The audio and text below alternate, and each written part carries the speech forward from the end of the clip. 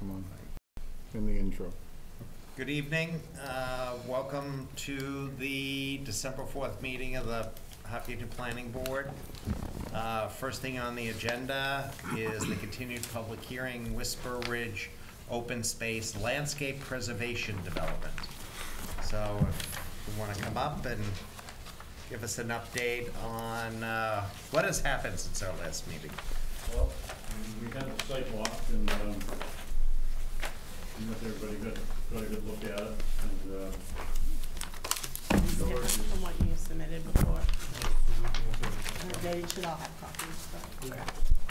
But these Not color copies. not color copies. Oh, see, now you're That's picking at our greases.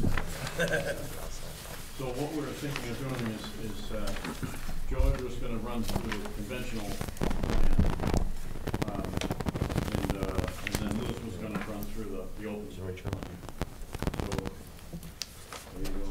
Without further ado, George Nikov, VLR and Town for the record, and as pointed out, Elizabeth Manini is here to present open space and here to present the conventional subdivision.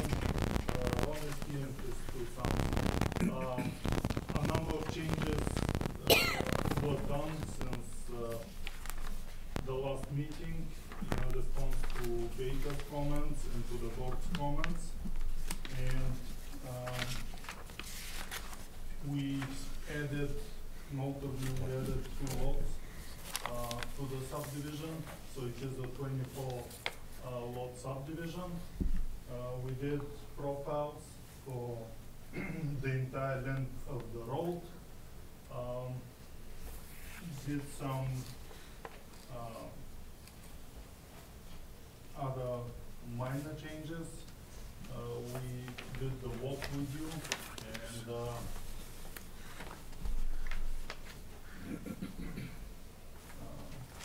responded to all the comments from Baker's letter.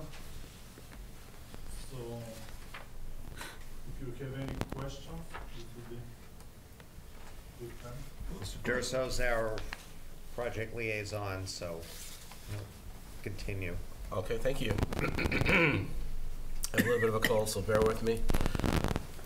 So that's a review of the changes and updates we have in our packets, feedback from Beta, and I'm glad to see that there's been positive responses. There is a newer packet from Beta that came today that I haven't had a chance to read all the way through yet. Just a purview of the board, is that everyone read the Phil's latest response to their responses? Okay. We can have maybe Phil go through that a little bit shortly. From our outline, where we left off before was actually the consultant review, which is Phil's role. And since then, as John's pointed out, there's been some responses and changes and fixes and corrections that are now in front of us, and also in some of it is in our packets, but we don't have the color versions. So thank you for the color versions. It makes things more clearer that way.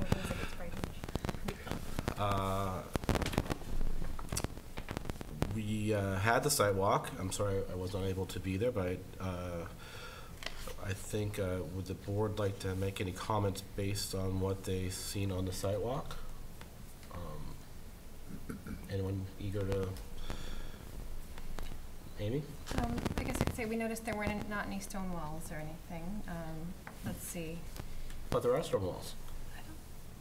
We didn't observe any. Between the first house on the left that's currently there and the bottom of the slope, there's a farmer's wall that goes along like the middle of it. There's not going to be any construction from this area of the project, but I'm pretty sure that is a stone wall, yes? Yeah, I think maybe you're right. I think Frank's right. Yeah, we were out there. Yeah, I think there is one Okay. to the left of the first house. Yes. Yeah, Yeah. I think now that you mention it, Yeah. I think it's the only one in the whole place. Because we did make an observation to that there was no stone wall throughout the You're further on up in In it. the wooded area, Okay. yeah. And again, sorry, I wasn't there. That's okay, no.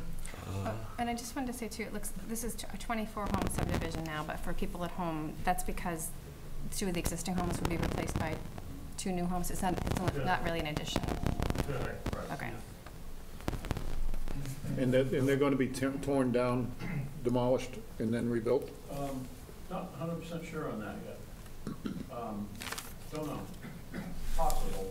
Because our literature, 50-50. yeah, because our literature tells us that you have intention of, Yeah, there was intention of tearing them down. probably. Okay.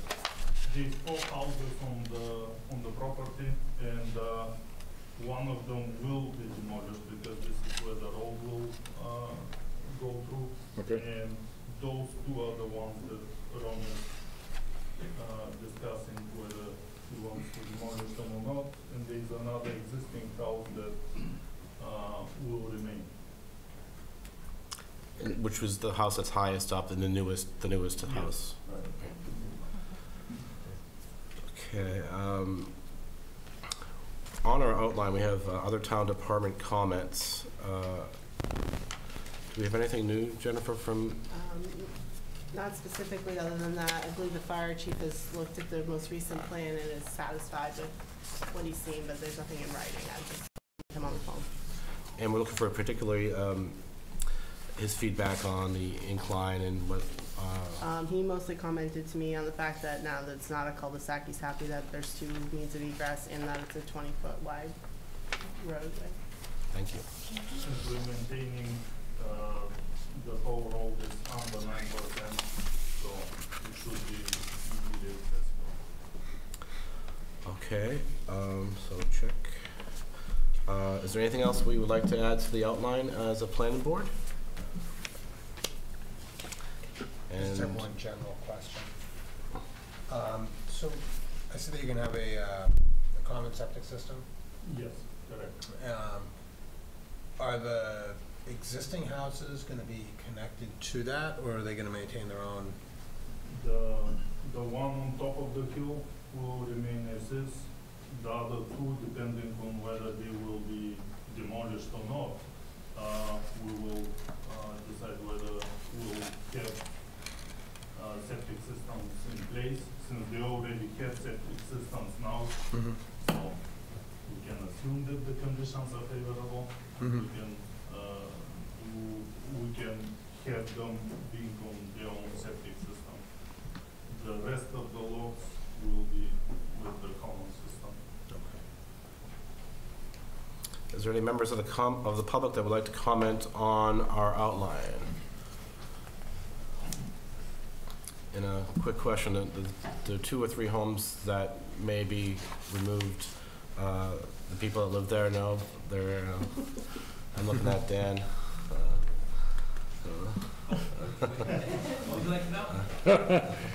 The family and everyone's aware of all the planning that's going on. Yes, the land is primarily my cousin's, but, yeah.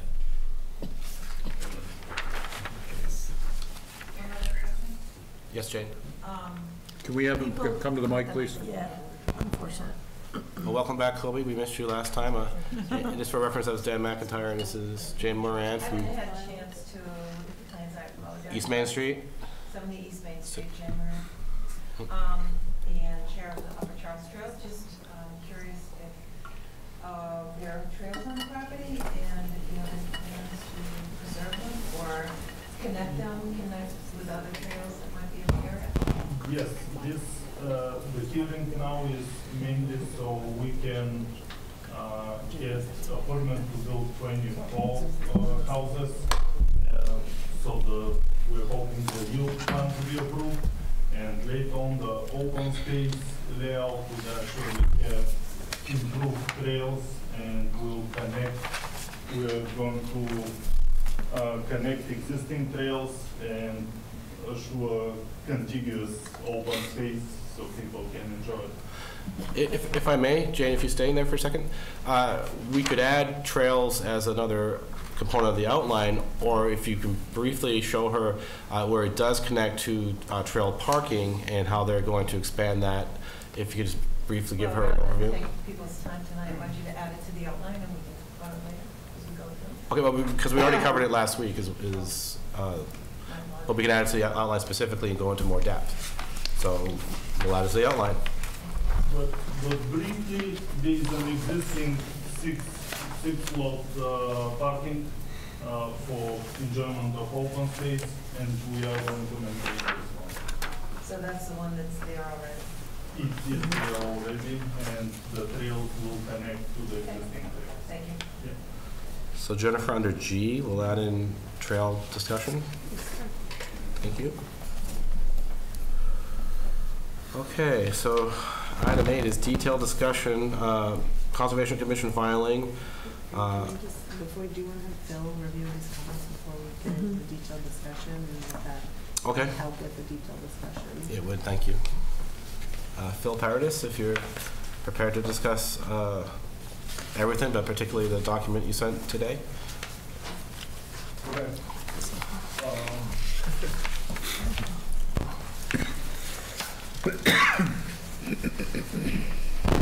the project, for the record, Phil Paradis with Beta Group. The project, I think he's gotten about halfway through your presentation, so I don't know if you want to hear the other changes, or it's up to you. But anyway, for the yield plan, they have taken out a road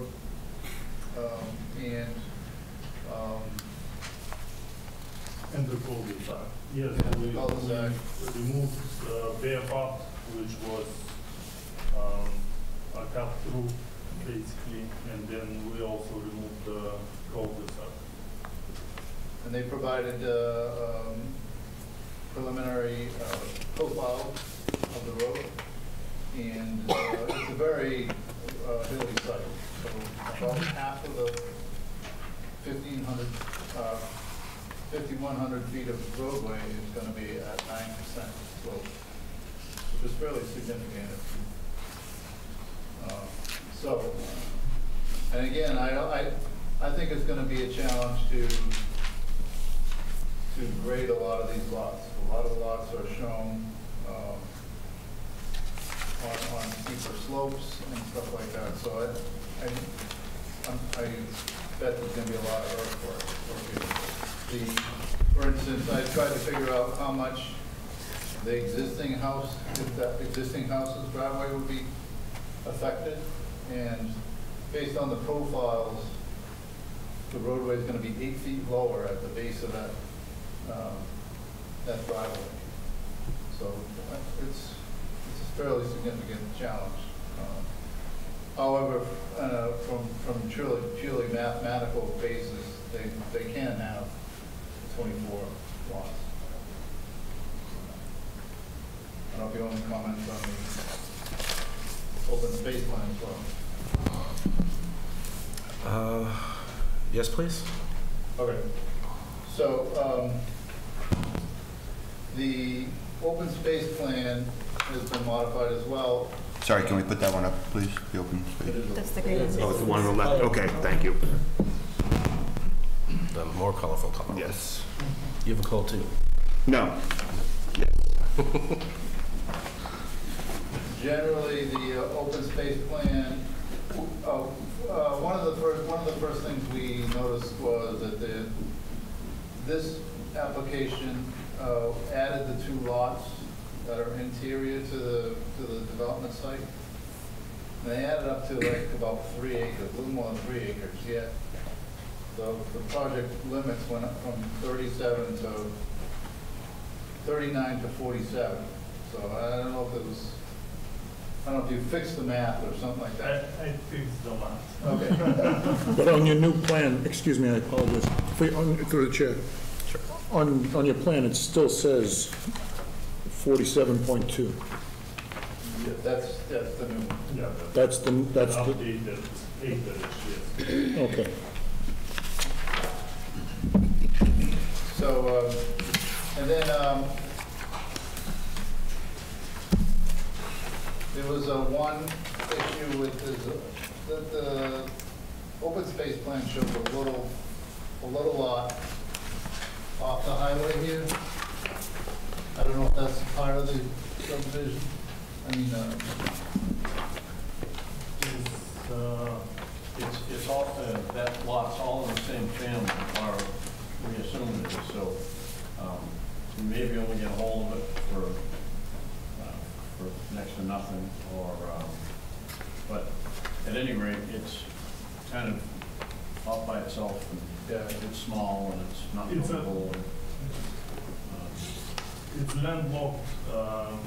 It is a remainder from when 495 was built and the right of way was purchased by the city. This is a little triangle without access. okay. I'll work on that, see if we can. It's just an odd situation because Clean that up. you require a 100-foot buffer around that. So it would kick into the lot 14.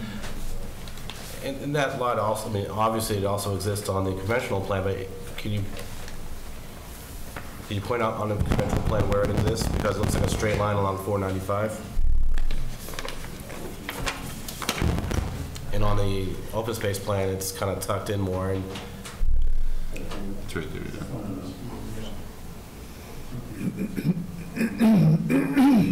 okay.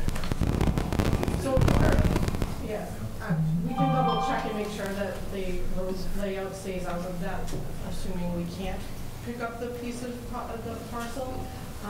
Even if we couldn't in the open space, I think it's a reasonable place for us to request a waiver and reduction of the 100-foot buffer, considering it's the 100-foot buffer to 495. Nobody on 495 is going to be complaining that there's missing a 100-foot buffer, especially where it's a landlocked piece.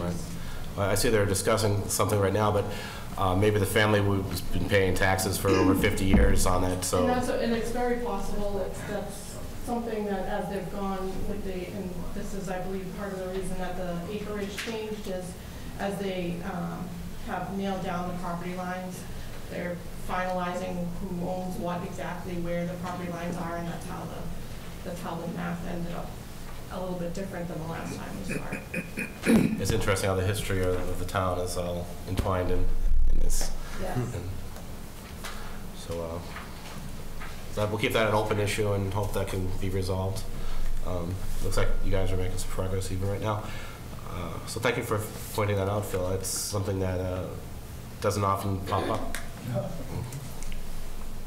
So, and also the open space profiles weren't provided, so we have even less information of how we're going to rate that.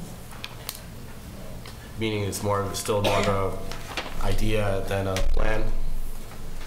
Yeah, and, you know, I think, depending on how they grade it out, they may not get as much green area, they may have to do more massive earthwork. And, you know, although they didn't provide a formal stormwater design for this, they only have two small basins for the stormwater management system, so I think that may be a little tight. It's fairly common to not, typically we wouldn't be doing, as part of the preliminary process, we wouldn't be doing full stormwater analysis. Certainly, especially, we're allowed to use a certain amount of the open space for the detention areas anyway, but also we have almost 10% more open space than is required. So between those two, I'm very confident that if we need larger stormwater areas, we can fairly easily provide them. Through the chair. Sure. Are there any plans for retention ponds? Yes. Two, but. Yeah, there's two proposed right now. Can you point them out, please?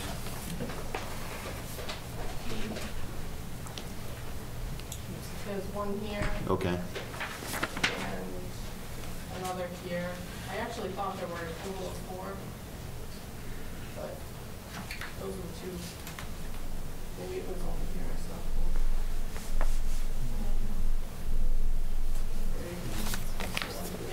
or in the conventional. And then not all shown yet in the, Yeah, those are the two areas that, and it's a lot less roadway in the open space, so we'd expect there to be less, but again, with plenty of room. And as we move further down the process, we'll get an idea of exactly what we need for storage and provide additional areas or enlarge those areas as needed.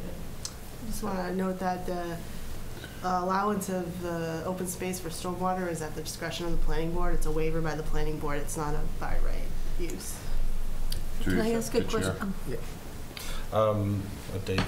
Just to comment on that, there was a note from the health agency saying that they don't support the retention ponds.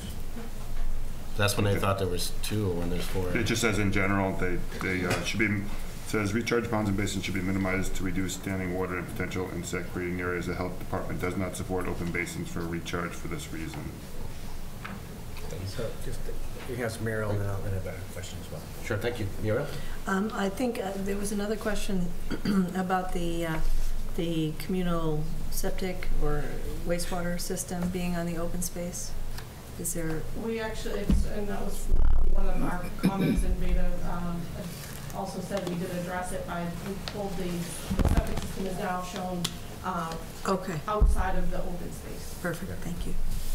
Okay. So, Phil, just to follow up on your comment, you said it's going to be pretty tight. Does that mean it complies today, or are you going to look for more analysis as they get farther down the? Well, it's hard to see until you go and actually design it. I just know from experience that they've got, in the profile on the yield plan has many ups and downs. Conventional plan, when you say yield plan, Yeah. conventional. So the purpose of the conventional plan is to create the yield. We don't have it needs to be buildable, and that's why we do the profiles and to make sure we can meet all, and make sure it's a buildable plan. But when it comes down to it, we don't want to plan, we do not want to build the conventional. So yes, it's tight, but it's buildable, and we're not really gonna have to worry about trying to, tweak all those little tight pieces, because that's not what we want to build anyway. And as I think everybody agreed when we were out on the site, it's a beautiful, beautiful site that with a lot of open space that we'd like to preserve. And I think the board is pretty much on board with that.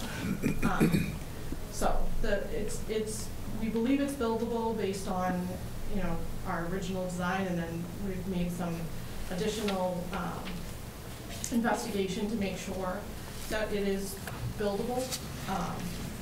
So our primary goal tonight would be to see if the board is in agreement that the 24 lots with the current setup in the yield plan works, and agrees that that's buildable. And then once we know that, we can move forward with the open space and get more thorough with our design. Okay. Just so I can understand the topography, am I to understand that where the leach field is, that's up on top of the hill? Correct. Yes. Okay. And I guess, Phil, is it a good idea to have a detention pond below a leaching area? We don't have a detention basin below the leach area. No. But the leach area is, it's not on the top of the hill, it's on a slope. So it's all, the numbers all work for that. It's on the, so the way the septic systems are designed to work is that there's a fair amount of treatment that happens before it even gets to the septic system itself. And as it infiltrates, we have to, there's setbacks that we have to meet to things like wetlands and open water detention area, all that stuff. So even if it's up gradient of it, there's no detention basin like directly next to it. So it's going to be a package treatment plant then? Because you're about at 10,000 gallons per day, aren't you? That the intention is to stay less than 10,000, so that we do not have to, so that we're not breaching that threshold. So this is not proposed to be So how do you manage to reach that if you can't get that under the 10,000? We can, there's different things that we could do. If you reach the 10,000, you have to do a package plan. Yeah. We could eliminate a lot if it was that's part of it's part of why we wanted to go with this type of system, is because if we were going to be over the 10,000, then it might make sense for us to go to the individual, right now our intention, one of our constraints is to keep that under 10,000 so that we're sticking with the shared system and we're not reaching that threshold for the 10,000. Okay, so to follow up on that question, then the two houses that you plan to either demolish or keep, and if my calculation is correct, then you would not change the septic systems that are already in place for those two? That's a possibility, absolutely. Okay. The other thing is, eliminating making something a 3-bedroom instead of a 4-bedroom can possibly make the difference. Take 2 of the houses and make them 3 bedrooms instead of 4 bedrooms, we stay under the 10. So there's plenty of ways for us to circumvent work with these lots and stay under the 10,000. I see. Okay, thank you. Just one follow-up. Sure, David.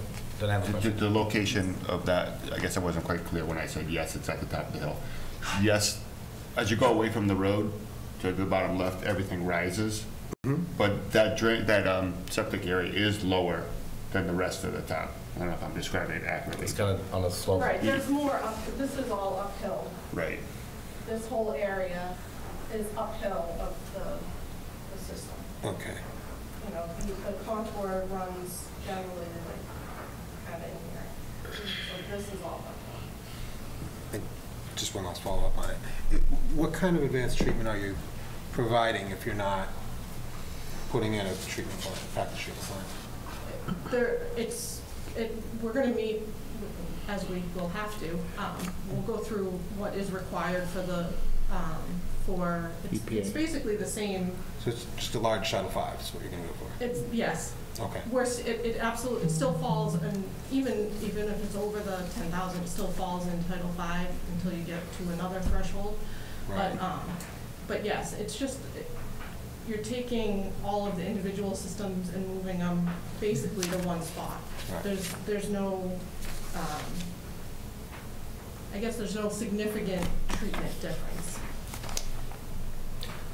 So earlier, Phil mentioned that there's an 8-foot difference in how the road will be with the house that's highest up that's staying. Is that the same for both plans? I know the open space plan is still idea stage, but I would say that it is pretty close, but we've run the profile for the conventional subdivision, since this is the one that we already have an alignment which is pretty much clear. And the other one will still receive your comments and make changes. So, could you show us perhaps, might there be an alternative driveway situation, or I'm not, my experience is that the house I bought, they raised the road and everything had a change in front before I bought it. That was like 2 or 3 feet. This is 8 feet. I'm not sure how that can be handled other than adding an elevator in, or I don't mean to joke, but it's a long. I mean, it's a fairly long driveway. Mm-hmm. For one, I don't know what the slope is exactly on it. Pretty steep. We can, but we can definitely, we can look at possibly regrading it. grading, moving your driveway. Very often on steep lots, if it's a new steep lot, you start on one side and kind of transverse across. So there's definitely things that we can do to minimize the slope on the driveway. Plus, if it becomes a severe issue, we can always look at moving this the roadway some more. Now, each of the houses will have their own wells, or is it town water, but not town sewer? I forget. It's town water. We're gonna extend there is water out on Wood Street, and we'll be running through. And the existing homes will be switching over to it, or have the option to? Yeah, I believe they will have the option. They must have pretty deep wells. So the driveways will comply with the fire chief's guidelines on those. Thank you. And with the open space plan, we have we have a little more flexibility to move the alignment of the roadway to avoid in particular that 8-foot area that Phil mentioned. Thank you. Through the chair. Sure. I got a couple questions that I'm looking at. On the conventional plan first off, and then we'll go to the open space. On the conventional, you have running from Wood Street, I believe, no, not from 495. There's a linear line there that is all over the place, and it looks like it has the letter B in it, or the number, the letter. Yeah, that was the buffer, probably. This is the wetland. You mean the buffer? Yeah. Yep. What is that? What's happening with that, and why do you have it highlighted on your color aspect? That's just a 100-foot, it's a 100-foot, right? Yeah. 100-foot buffer to the wetland.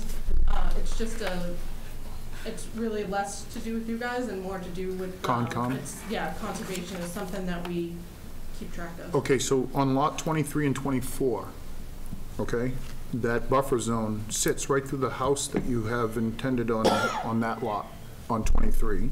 Yep. And on your color depiction, lots 23 and 24 do not have any coloring of the house. And is there a reason for that? We were not sure whether they are going to be removed or not. I see. So if those are the existing. Those are the existing. Right. Here, uncolored, on the colored. 3 and 4, not 23. Right.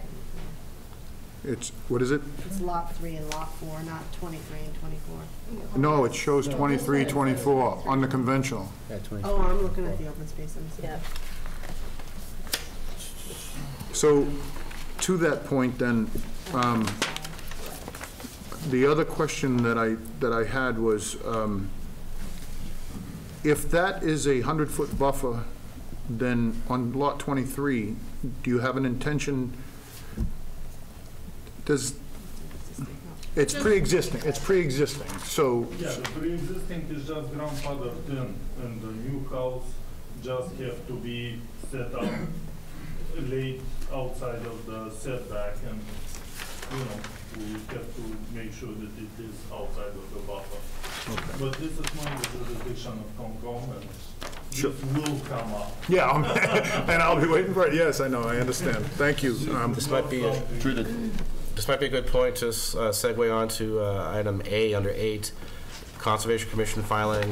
What input we need to give to the Concom, and what kind of questions we want to ask them, or have anything that we maybe want them to consider or what answers we need from them.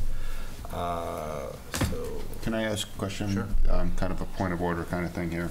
So the applicants were hoping that we could get down to 8C, 8.2, the planning board of number of lots today, so that then I assume, so that you can have a more detailed plan for the storm drainage and stuff like that.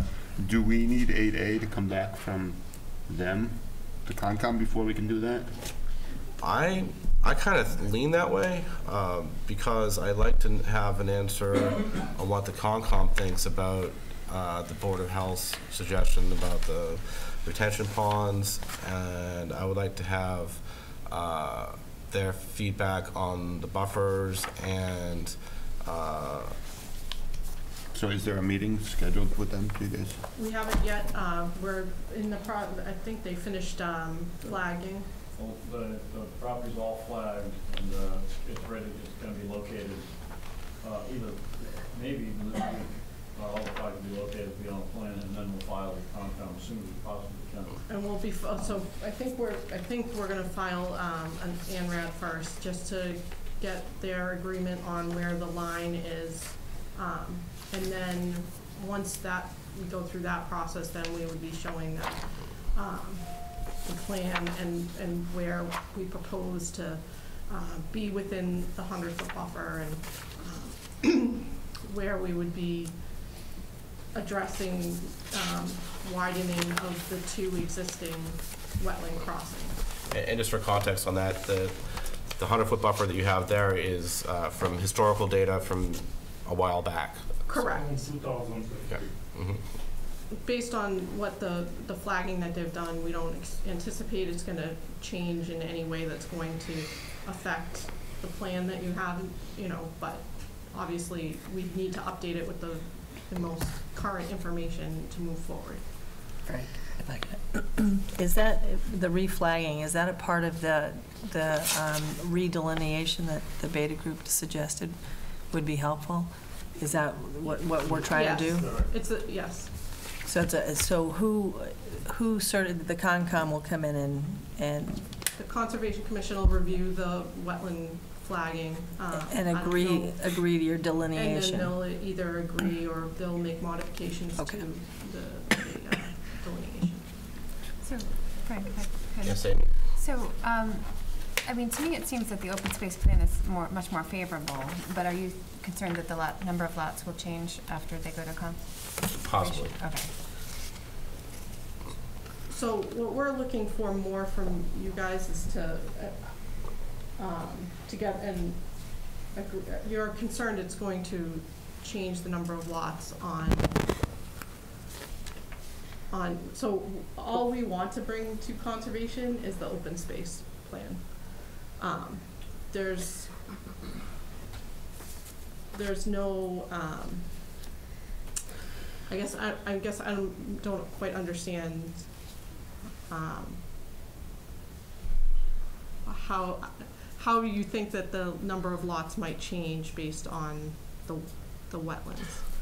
I don't know that I think that, but I thought that would be what Frank. Well, it's a concern when you're talking about 10,000 gallons for the wastewater treatment, and you may remove bedrooms, and I'm sure that can all be done, but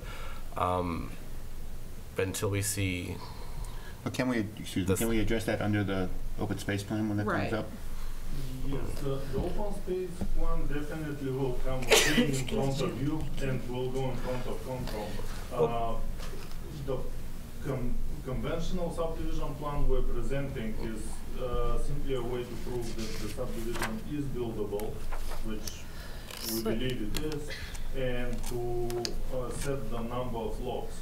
And then once we go into definitive subdivision, we will definitely discuss every single lot and the way the road goes, the subdivision and the Don't we need input from the Concom before we can determine whether the conventional plan is even feasible? Yeah. So I know you're looking for us to. We can't circumvent. We can't. We need to have information about whether or not the conventional plan is feasible first before we can agree that the open space plan is the one that you should go forward. Can we just confirm that with Jen?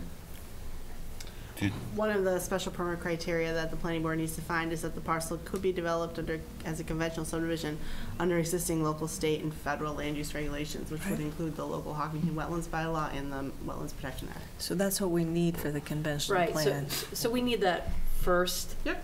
Mm-hmm. Understood.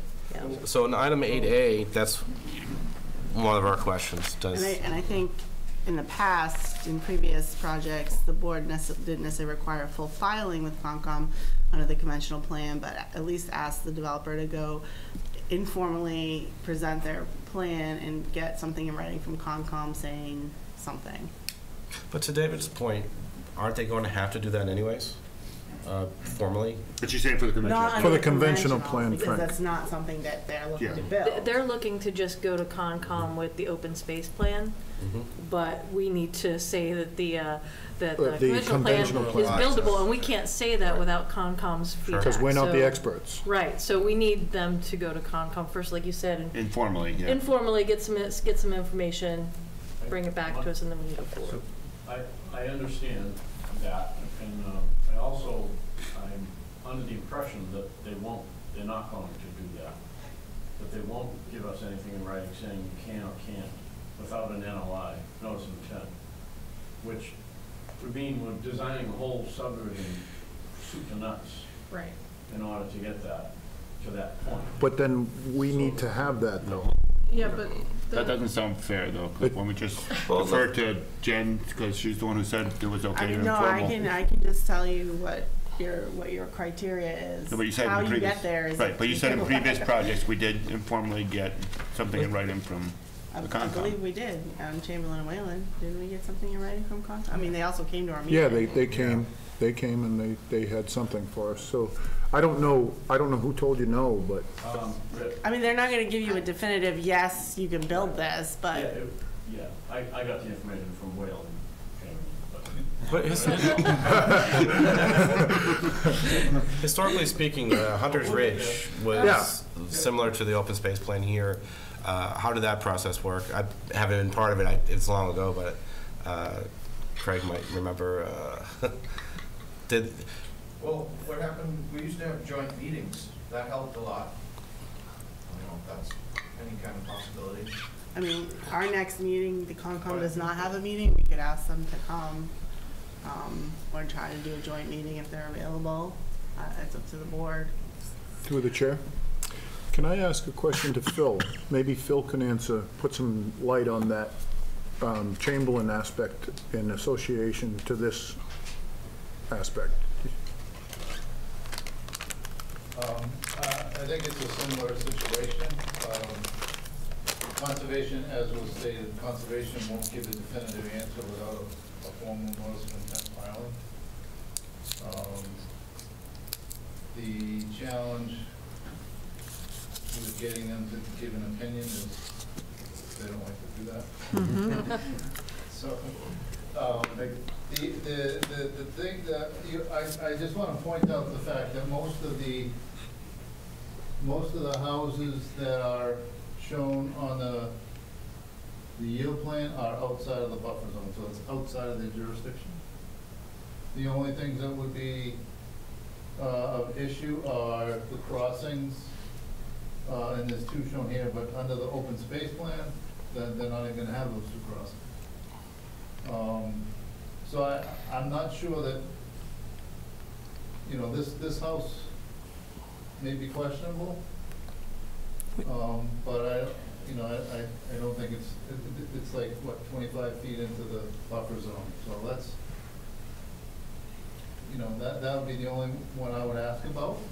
And obviously the roads, you could get this would be a special, limited project under their regulations, so I think it's permittable. Will they get 24, 23? I don't know. I'm sure they'll like this much better, especially if we can keep everything out of the buffer zone. All right, So thank you. to your point, can I ask, go ahead. Hold on. We might need you still up there, Phil. All right. Just to your point there, so if we're talking about the conventional plan in terms of permittability and meeting regs and so forth, and also using it as a yield plan, would we ask the developer to contemplate taking those 4 off so that double wetland crossing isn't there? It's a little chicken and the egg, right? We have to have the Concom, but it would be permeable and feasible, and that's how we're getting our numbers. And then, the open space plan, which probably everybody would agree often is the one that we're more interested in seeing. Does it make sense to just not contemplate those 4 units in the yield?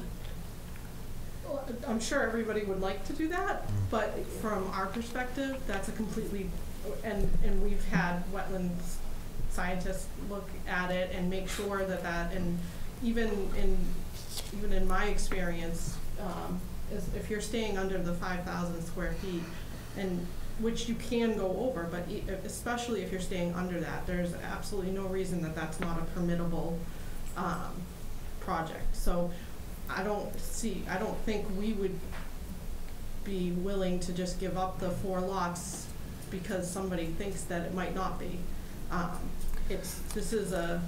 So I guess what we're talking about, though, is that you have to convince us with past some threshold that it is permittable, but you don't want to go through the process with Concom. And so that points to an obvious question for us.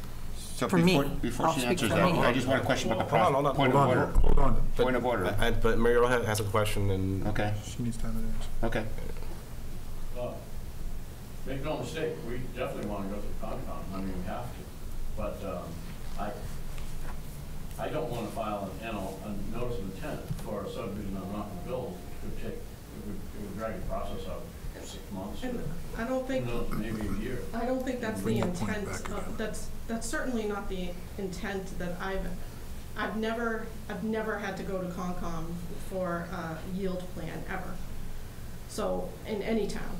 So I can't imagine that the point is to go through an entire filing for an entire subdivision, go through all of the drainage design, and there's certainly a certain amount of proof that is reasonable to expect that we can build 24 lots.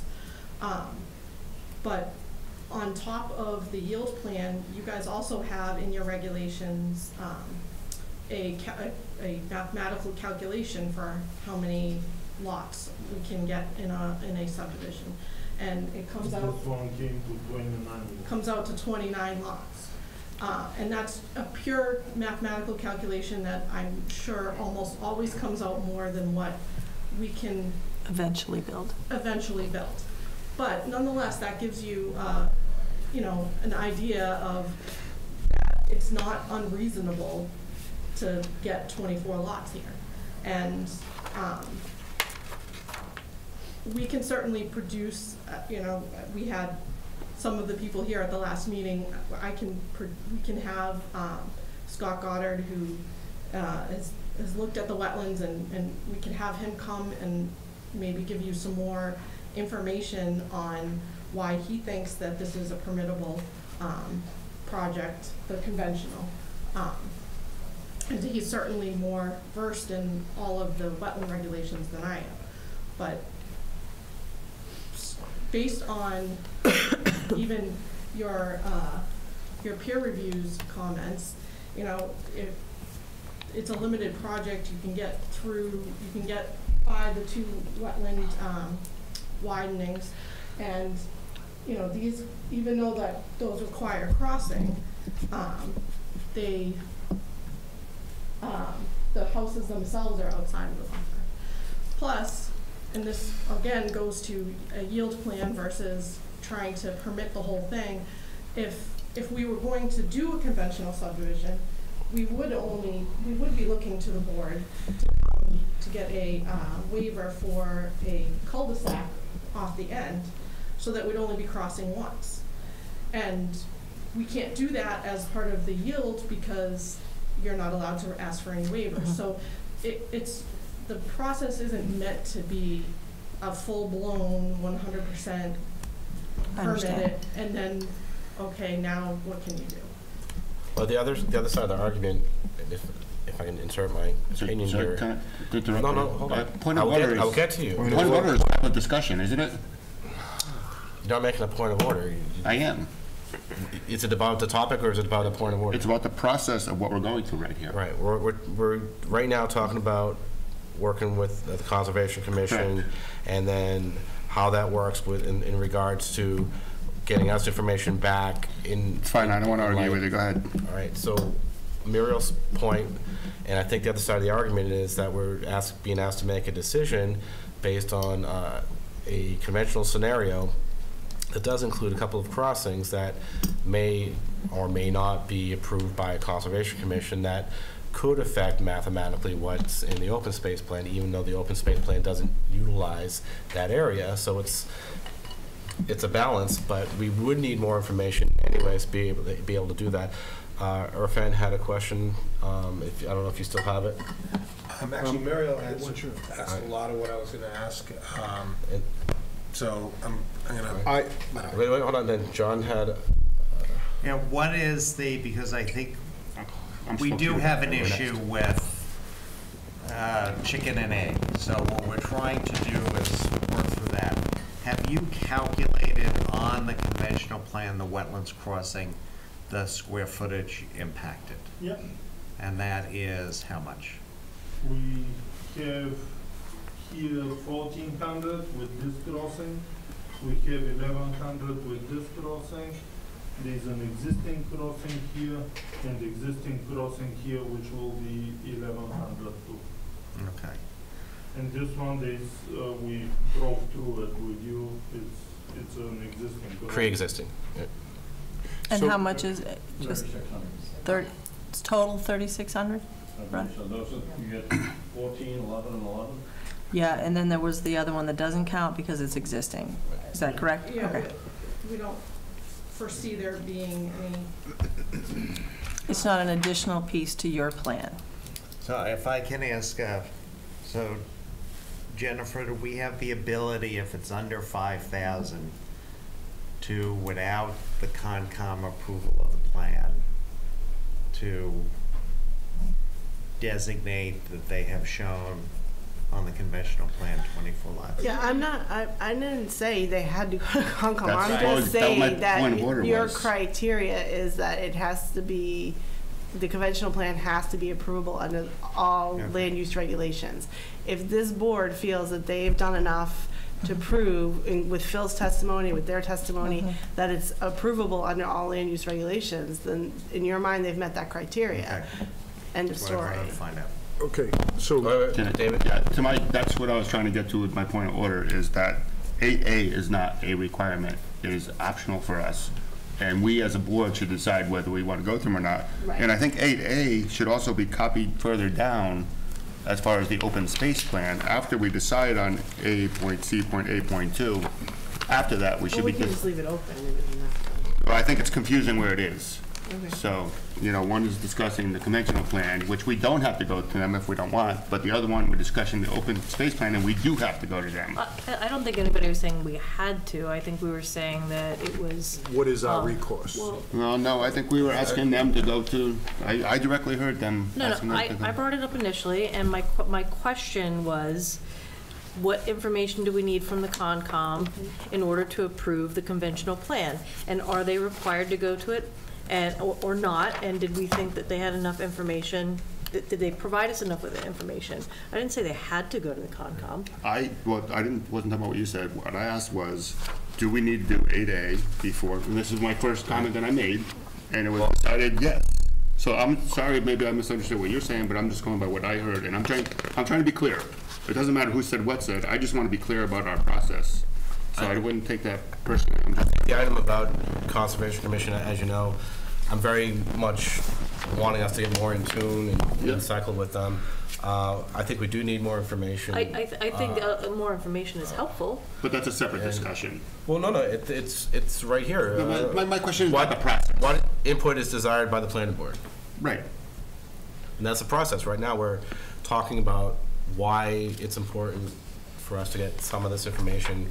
And as Muriel's point, I think, is the fact that we're making a decision on this plan or that plan, and Kelly's saying, well, we need more feedback. I'm just saying that's why it's there. No. Just from my point of view, the process was not clear, so I was looking for clarity, and that's all I'm saying. If you guys, if everybody else thought it was clear, Can I suggest, based on the time, that maybe poll the board on what they think the steps should be? Do we have enough information that we feel comfortable making a decision on the conventional plan and the yield?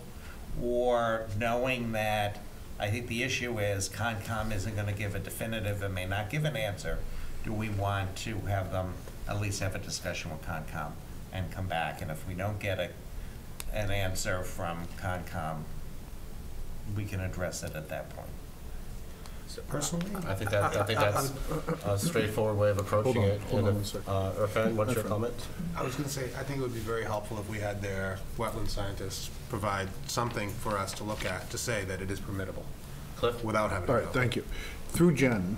Through the chair. Through the chair to Jen. Jen, there was a discussion about crossings of wetland from the Hopkinton Mews to Chamberlain. On one of our discussions, they could only have a certain amount of crossings. No, they can only have 5,000 square feet of disturbed area. Of disturbed area. Which is what they just. They calculated, you're under the 5,000 now, is that? Correct. That's correct. Okay, so, and none of those specs will change according to weather permitting and all that other stuff. Yeah, no, There'll be they'll, less in the open space plan, considerably. Right. Right, yes, and I agree. right, but no, the only time they would potentially change is if there was a drastic change in the, Topographic. no, in the, where they delineated the wetland today versus this is from 2009. So, Okay, so doesn't- the point though for 8A is, do you think we need more information from Concom? I don't think that we need to go to Concom, but what I do think we need to do is to realize the amount of wetlands that are involved, when the timing was taken of the first assessment, and how does that look now? That's the question. And then that's underway. May I point That's- out that once you finish your discussion, we are going to go in front of Concom and they're going to discuss all the wetland issues.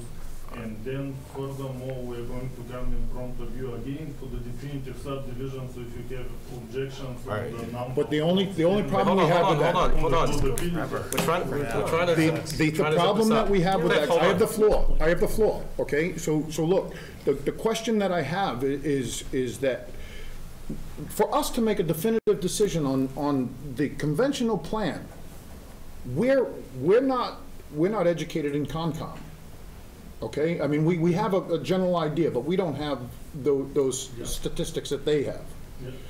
You're not bringing anything to us except the numbers, which is fine, because that's what we're supposed to see. But what I'm saying is that between 2009, which was almost 10 years ago, and now, we've had a lot of construction and a lot of things changing in the dynamics of this town.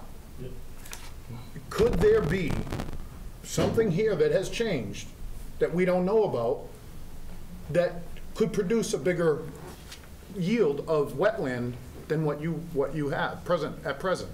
There's been very little change. That's all flagged and they're hanging. But that's on your assumption. I don't have anything to. It's on the assumption of our wetland scientists who visited the site. 2009. No, they No, they're the one that did it now.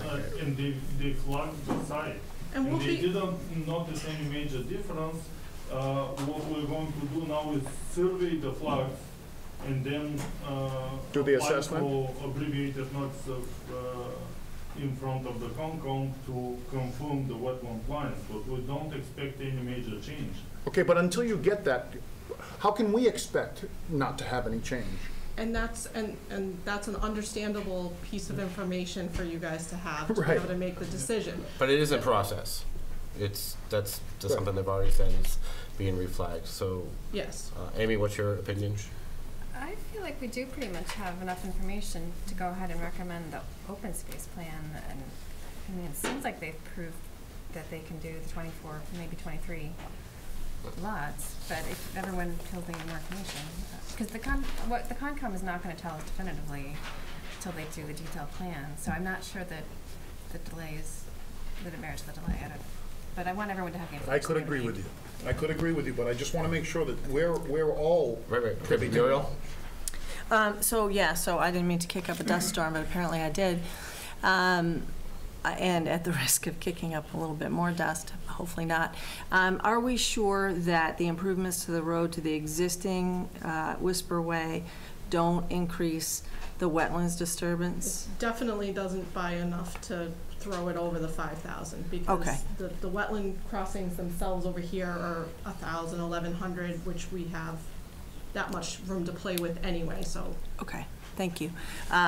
Yeah, I would, you know, appreciate the more detailed wetlands information from the new flagging and your scientists and so forth, but I do appreciate that that there aren't any huge issues or no big red flags.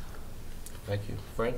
I'm comfortable with moving forward with the conventional plan as stated. I think the information from Beta, information from you guys, gives me enough confidence that I'm okay with that, and then get into more detail on the open space plan.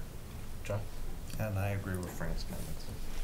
David? I agree with those comments, and I feel we don't need to go to Concom for more information. Kelly? Well, initially I was thinking that we did need a little bit more information, but after Phil stood up and said he thought it was permittable, I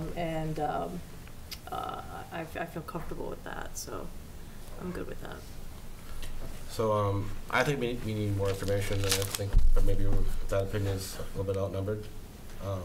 I think it'd be very helpful to have an opinion from your wetlands scientists after the redelineation, to have the wetland scientists give us something that says, you know, after looking at everything, we think that the wetland crossing would be permittable. That is an open question in my mind right now. Okay, we covered that. The poll is 5 that are okay with what you have, 4 that want more information. So I think that's kind of the difference if it's one person. But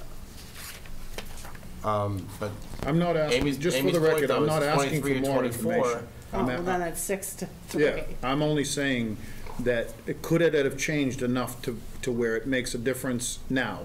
And that's my question at all. But they've sufficiently answered that question by stating that it hasn't changed through their numbers and their scientific. Is it safe I think it's safe to say that by our next time we have them scheduled to be in front of us, we will have that information, and I think that maybe that will satisfy the board to be able to make a decision as far as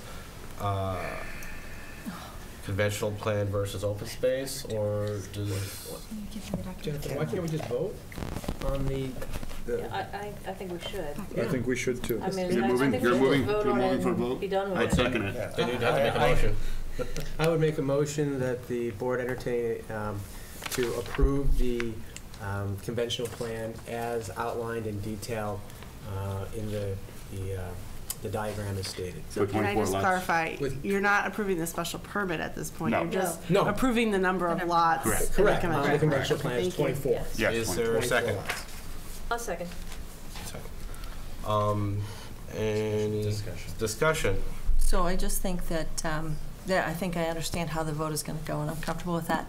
But I don't know how we determine the number of buildable lots without a more current wetlands delineation personally. And should I go in order or just vote? I think that's a comment. If there's any more comments. Any more then we'll comments? just- Well, I have one comment.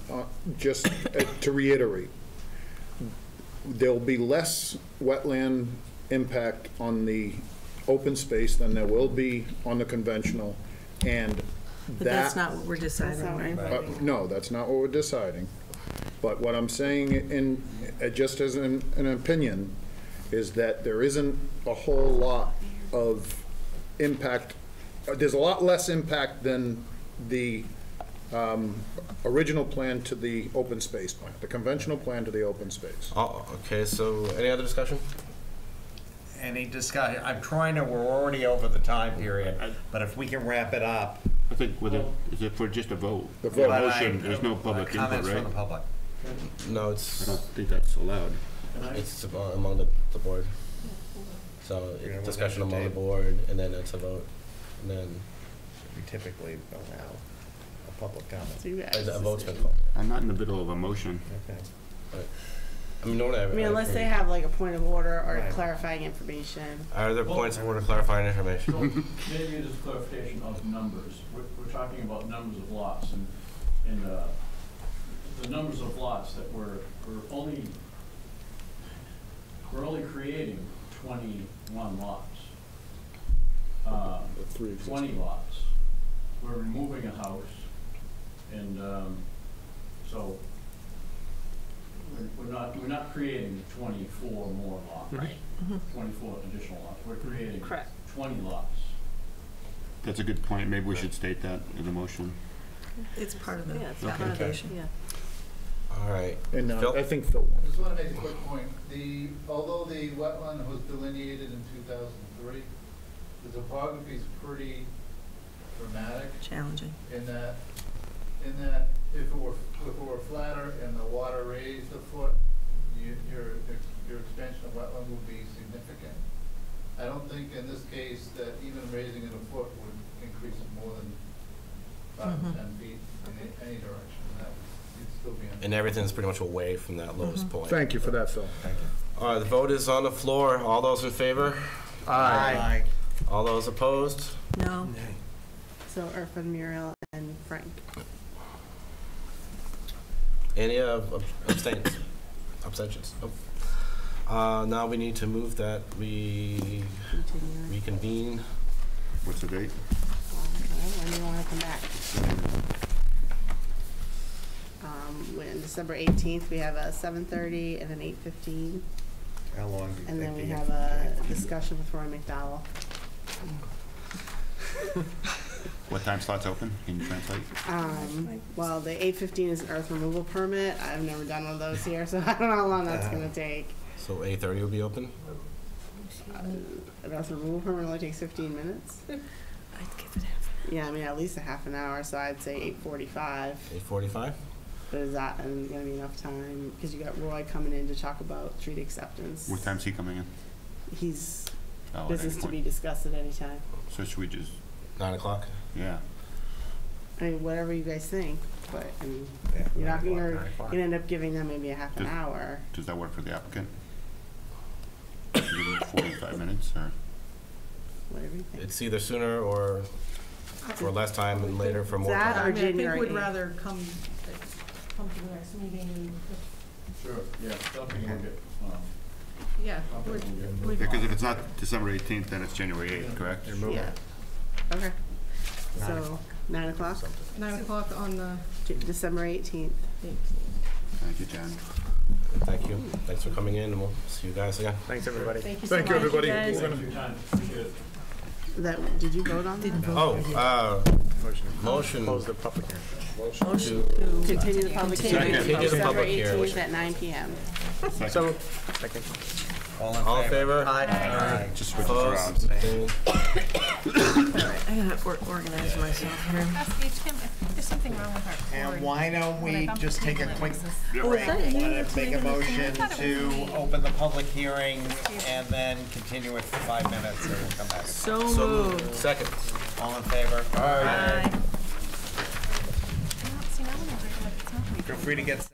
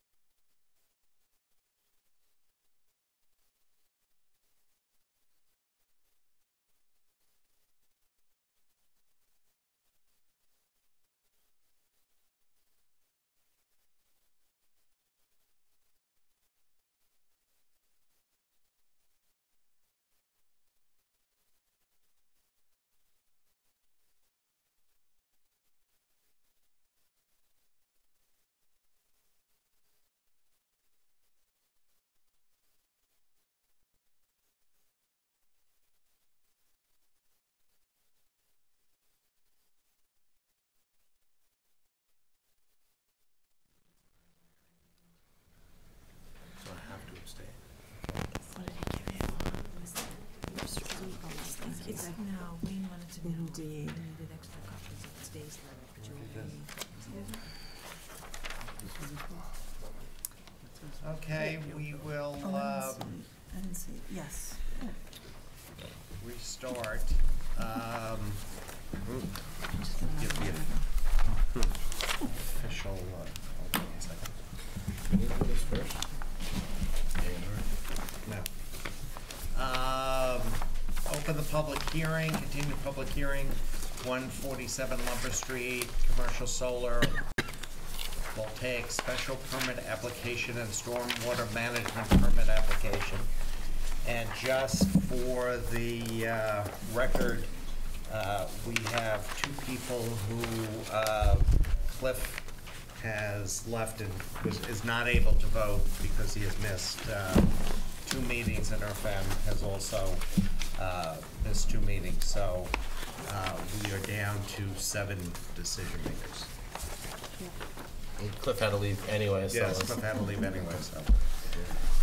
So I'll turn it over to the applicant to give an update since our last meeting.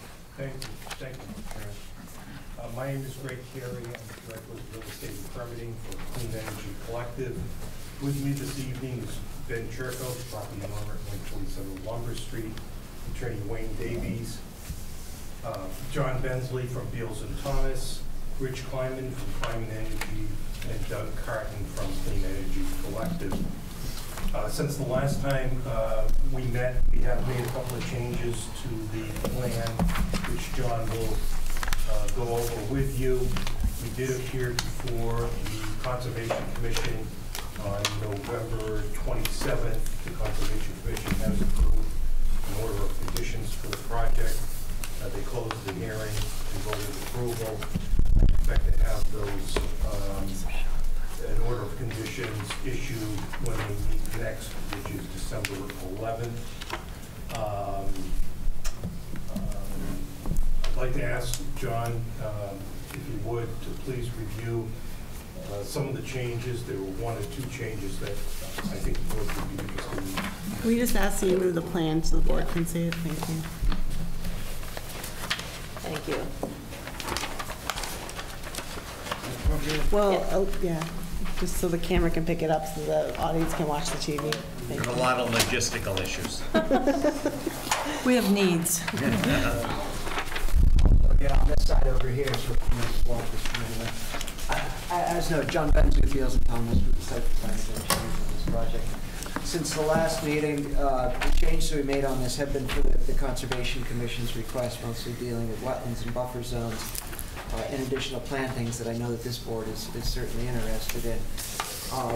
So you may recall that at the previous hearing, we had moved all of the solar panels outside of the buffer zone at the eastern side of the site, which is this area here facing the abutters along Alexander. And we provided a continuous row of plantings, both arborvitaes, that were going to be interspersed with some other species in there to provide the variety. There are also supplemental plantings and shrubs that are proposed along this whole boundary in here that provide wildlife habitat to various and sundry small and large animals out there, as well as some lower level screening. These aren't high plantings, but they certainly do provide some additional vegetation and understory in that area. More significantly, the changes at what we call the western side of the site near Lumber Street, where this is Lumber Street, there's a wetland area down here. In this area here, we've taken all of the solar panels and shifted them easterly, so there are no more solar panels at all within the wetland resource area buffer zones. We've also added some additional understory shrub plantings in this area. So total on site now, we have 325 shrubs in these planting areas, in addition to all the trees that were proposed previously, and those have not changed. So those really are the changes since the last meeting. There were other changes that we made we feel that were significant that we described to the board at the last hearing, including other plantings that were made, providing a wildlife passage between the two solar panels areas, the east and the west, and allowing for some of the trees, screening trees to grow to a higher height. So there are not a lot of changes. The changes were made. That's perhaps why the Conservation Commission became satisfied with this, approved it, and is issuing an order of conditions for this project now. Okay.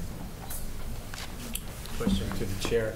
You said you moved some of the panels. The total number of panels has not changed, correct? Doug, is that the case this last time? From the last time, before going. There would be a reduction in panels from the last time around. There would be. I think it's roughly another 250 panels removed. Okay. So it started somewhere around. There were 331 in the buffer zone originally, and now there's 0, so the total reduction there. Total reduction in the buffer zone, but you said that they had been moved elsewhere. So my question is, those 330, are they gone, or are they just kind of now? Yeah, it would be a reduction from the last plan set of roughly 250. We're down roughly 1,300 from the original 500. Okay, so those have been eliminated. Yeah. Okay, thank you. That was my question. Wow. I just want to, because Phil had to leave, but he did send an email today, and I'll just read it. Upon further review, revised plan changes include removing some arrays from the wetland buffer zones and provide additional plantings. This will not increase impacts associated with the project. Beta's findings and recommendations noted in their October 12th, 2017 review. Update letter remain appropriate in view of these changes. Quick question, Mr. Chair. I didn't understand the numbers of the reductions there. What was the amount reduced? I think 1,300. 1,300 in total. Total 1,300, but since the prior to the changes from Concom, another 310? No, I think that was 250. 250. 250. Approximations, but it's roughly. It's math. Okay, fuzzy, but yeah. All right, thank you. So we touched on the changes. Let's go back to what was still left open was screening. Any additional questions on the part of the board related to screening? I had one question, Mr. Chairman. The screenings, additional screenings, all for it, right, for the lower level, for the animals and the habitat. There was nothing that went any higher than the arborvitaes that are originally proposed, especially along the eastern array, which would abut up to the butters. No proposed plantings, other than all the natural trees that are within the wetland area between the abutters and the project. And I think importantly, that screening is capped at a certain height because of it is solar panels, right? But I do appreciate the efforts to add the additional screening, but just to make sure the public knows that they aren't going to be allowed to just grow. Any comments from the public on the screening? I'd be interested in public comments because that was a concern. Come up and identify yourself and your address, please. 28 Alexander Road. I'm just curious, what is the cap for the height that you're allowed to grow? I believe we said there'd be between 15 and 20 feet. Okay, so that is the latest plan? Yes. Any other comments? Can we put a check mark next to screening? I hope so. Review by other boards, Concom, we just discussed that. Anybody have any questions on that? The conditions, I had a question, Mr. Chairman. He mentioned approval with conditions. Are those conditions something that typically, maybe I'll look to Jennifer on this, typically we would want to review prior to a vote, or no? I wouldn't think you need to review another board's conditions. I mean, I talked to Don McAdam. I think most of them are their standard conditions that they put in all orders. Okay. Any other comments on that, or can we put a check mark? Just on that point, it does say that set forth in the bylaw, so that means we're covered there, that Concom is covered there. Frank? At least in item 2. I mean, in item 1 doesn't have that. Oh, it doesn't. Never mind. So 8A, we have a check mark next to that. Number 9, public comment, discuss special permit, stormwater management standards. and plan revisions to be made. Any comments by the applicant? No, sir. No. Any questions from the board? I have a question, and I'm wondering, in general, how we reconcile the stormwater guidelines that say minimizing clear cutting in a water resource protection overlay district for this project. I just don't know how that is handled. Jennifer, do you want to? I don't know that that's an answerable question. I think, I mean, you're asking how you reconcile. Well, it says in the stormwater guidelines. Right. Right? Yeah. So maybe it's not a reconcilable question. It says in the stormwater guidelines that you're supposed to minimize. You're supposed to make an attempt to minimize tree cutting or vegetated cutting for stormwater, right? Right. But I think you have a project before you that you have to approve. So I think you as a board have to decide whether or not the project is beneficial or if the stormwater guidelines are being met, even with the clear cutting of trees. I mean, I don't know that's something I can answer for you. Yeah. And Beta has said that it meets the stormwater guidelines. Yes. Thank you. Okay. That's how I reconcile it. Any public comments? Can we put a check mark next to number 9? Discuss conditions of approval with applicant. And I know we've got some comments, Mr. Davies, from you on the conditions. And maybe we go one by one, and maybe Jennifer, if you want to start walking through them, and then we can have a discussion on your comments, have a discussion on the board, and kind of go from there. Okay, so number 1 is that the vegetative planting shown on the plan shall be completed concurrently with the installation of the solar facility, with the exception that if the facility is constructed in the winter months, the planting may be deferred to the beginning of the next growing season. And I think that's acceptable as written. Condition 2. The solar facility shall be constructed in conformance with the approved plan, the stormwater management permit, and the order of conditions issued by the Conservation Commission. Mr. Davies, you have a change suggested? I think this is more of a comment on procedure. By including the conditions of the Concom within your decision, you are actually bringing into the concept of zoning areas which are of the exclusive jurisdiction of the Concom. So I mean, theoretically, and actually in actuality, these Concom conditions are enforced 2 different ways, under the zoning bylaws and under the Hopkinton Wetlands Protection Act.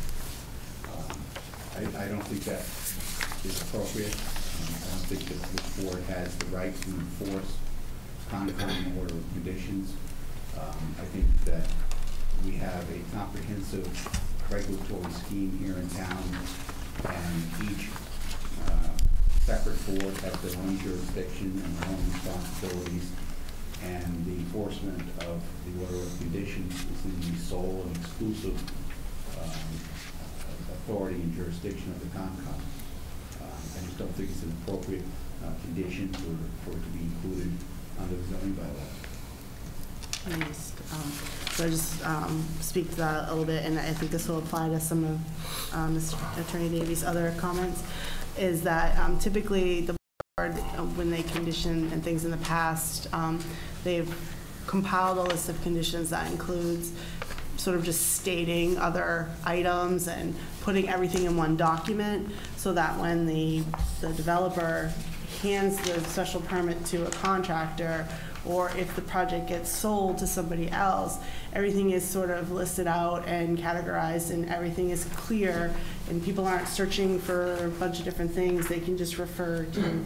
So I think that's sort of the method behind the madness, so to speak. So that's where we were coming from, or I was coming from when I drafted these, but it's at the board's discretion. If I may, it's kind of like belt and suspenders. It's listing everything out, and there are a lot of conditions that are part of the state requirements and town and local bylaw requirements that are listed Right, here. I'll give you an example of where my problem is, okay? Let's say there was a condition in the order of conditions from the Concom that we objected to, okay? We could approach the Concom and we could negotiate with them the removal of that condition, okay? Theoretically, that condition isn't removed from... It's a variance. Regardless of what you call it, if the condition is removed or modified before the Concom, that condition still exists in a separate enforceable decision by the planning board. Okay? We would theoretically have to go back to the planning board and get that same condition removed. You're duplicating the conditions. If I may, through the chair, I think what Jennifer explained is that it's not superimposing our will. It's saying these are the bylaws, and then this is the Concom conditions. No, with all due respect, you're imposing a condition. Okay, these are 17 specific conditions that you're imposing. And if you have them all listed here, from number 1 through down to the end, and if the project changes hands or whatever, here they are in black and white, so there's no prevarication. Well, I understand the convenience argument, okay? I understand that. And, you know, that may have merit or may not have merit. I really don't know how to address it's convenient to have everything in one place. The simple fact of the matter is that you're creating a separate enforceable condition in an area in which you have no jurisdiction to regulate. And you may think that, well, it's just a convenience that we're putting it in there, but you don't have jurisdiction to regulate under the Wetlands Control Act, and you should not be putting conditions in here that do that. And it's a separation of powers issue. Yeah. What I suggest doing, because we can, is anything that you object to, what I would suggest is we turn it over to town council for an opinion and have them come back. Because I personally feel uncomfortable changing conditions that we've done in the past without getting town council input. So what we can do is run through state, you know, the positions you have, so we understand, then turn it over to town council for an opinion on whether we can include it or not. Mr. Chairman, I don't know if this is I'm not making just a legal argument, I'm making an appropriate argument, okay? Whether it's appropriate for this board to be including conditions of another board. I mean, this is not necessarily legal, whether it's legal or not. Town council may very well come back and say, you have the authority to do this. I would disagree with him, but he may say that. But the counter to that is that you shouldn't. Okay, you should not duplicate, you know, and create a separate enforceable condition in an area that, you know, we can't come back to you and say, and we can't go back to the zoning enforcement officer. And just think about this. You put this in the condition here. Who decides whether there's compliance with the order of conditions? Condition 1 of your decision is the enforcement of that is the zoning enforcement officer, not Concom. So now we have the zoning enforcement officer deciding whether or not a condition of the Concom is appropriate. I mean, this causes a very significantly difficult regulatory system. All I'm asking is that you respect the Concom. They have issued some decisions. We know we've got to comply with them. You know we have to comply with them. So let them be the enforcement officer.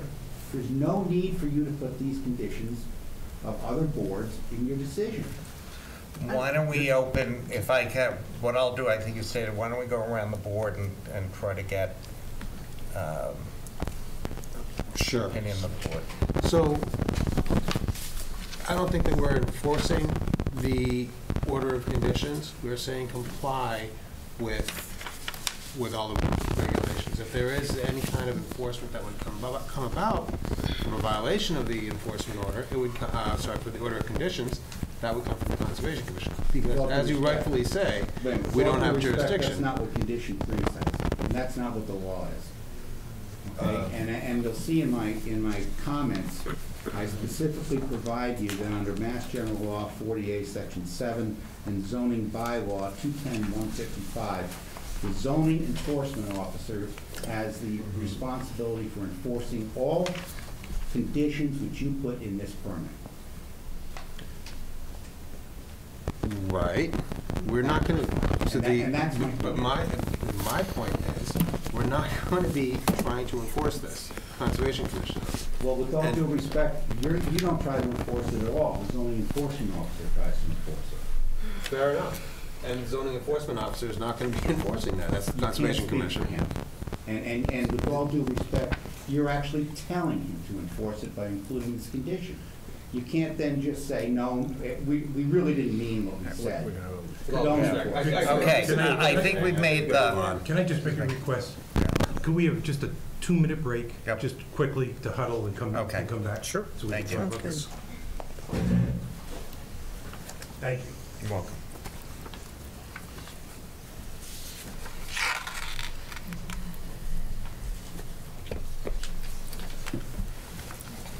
We're still on camera.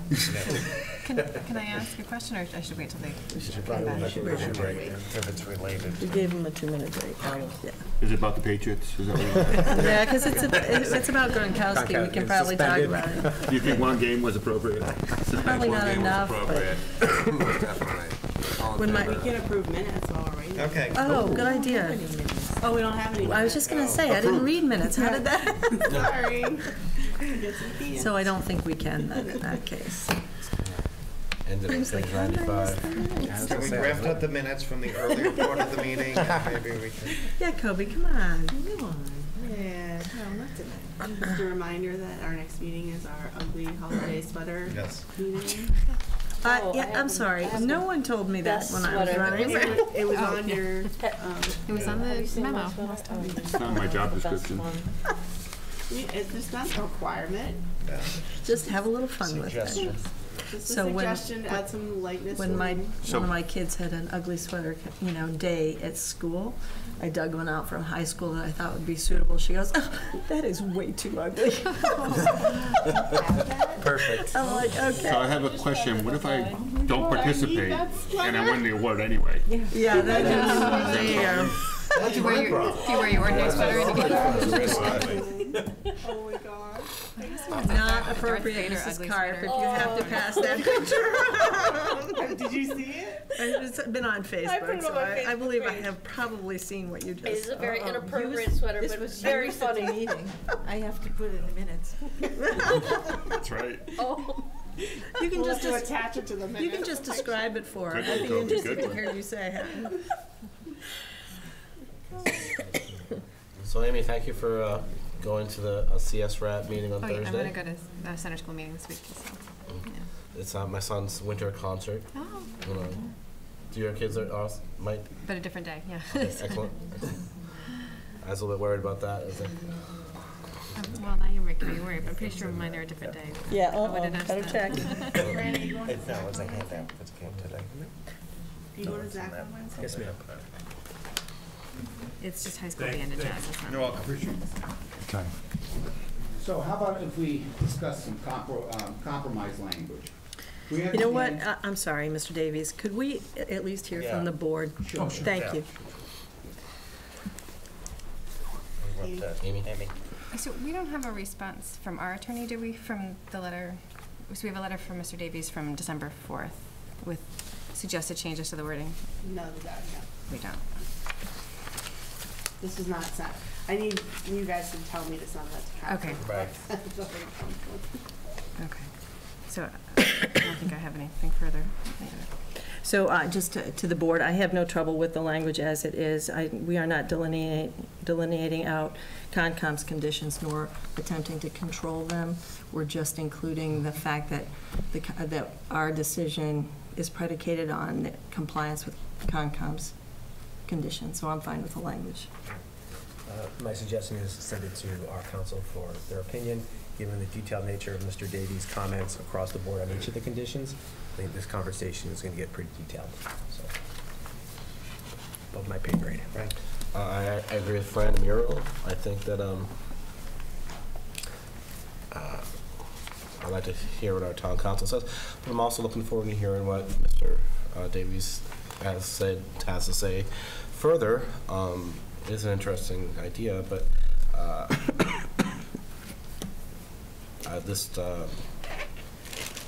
I think, more information is always better. I would agree.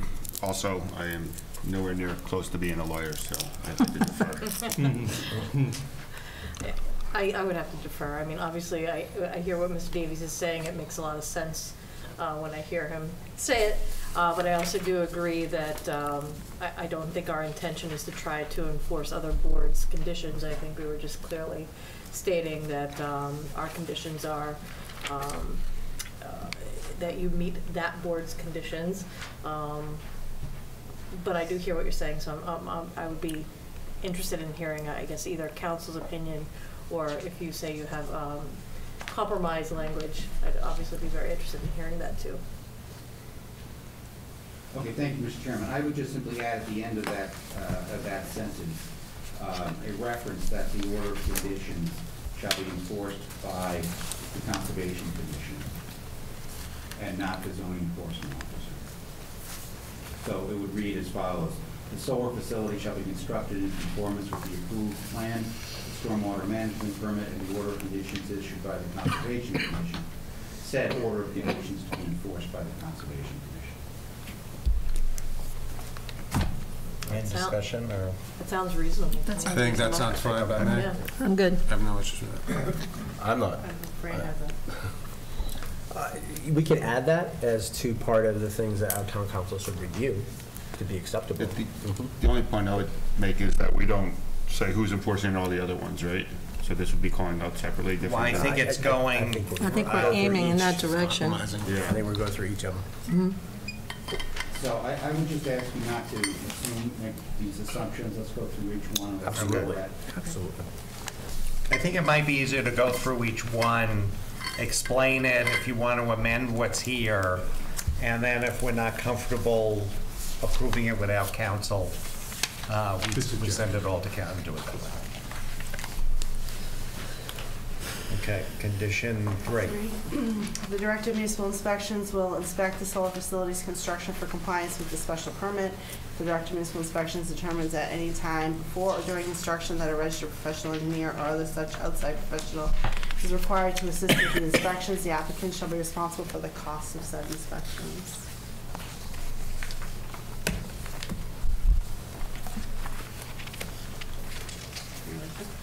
And you have a... Yeah, mine is cosmetic. I mean, I would clarify that it's actually the zoning enforcement officer that's making the determinations.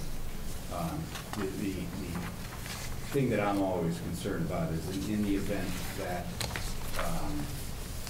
the building inspector is not available, the assistant building inspector steps in his shoes. But we don't have an assistant zoning enforcement officer. So the office that makes these decisions is really the zoning enforcement officer, not the building inspector. Happens to be the same person, but it's a different office. Comments from the...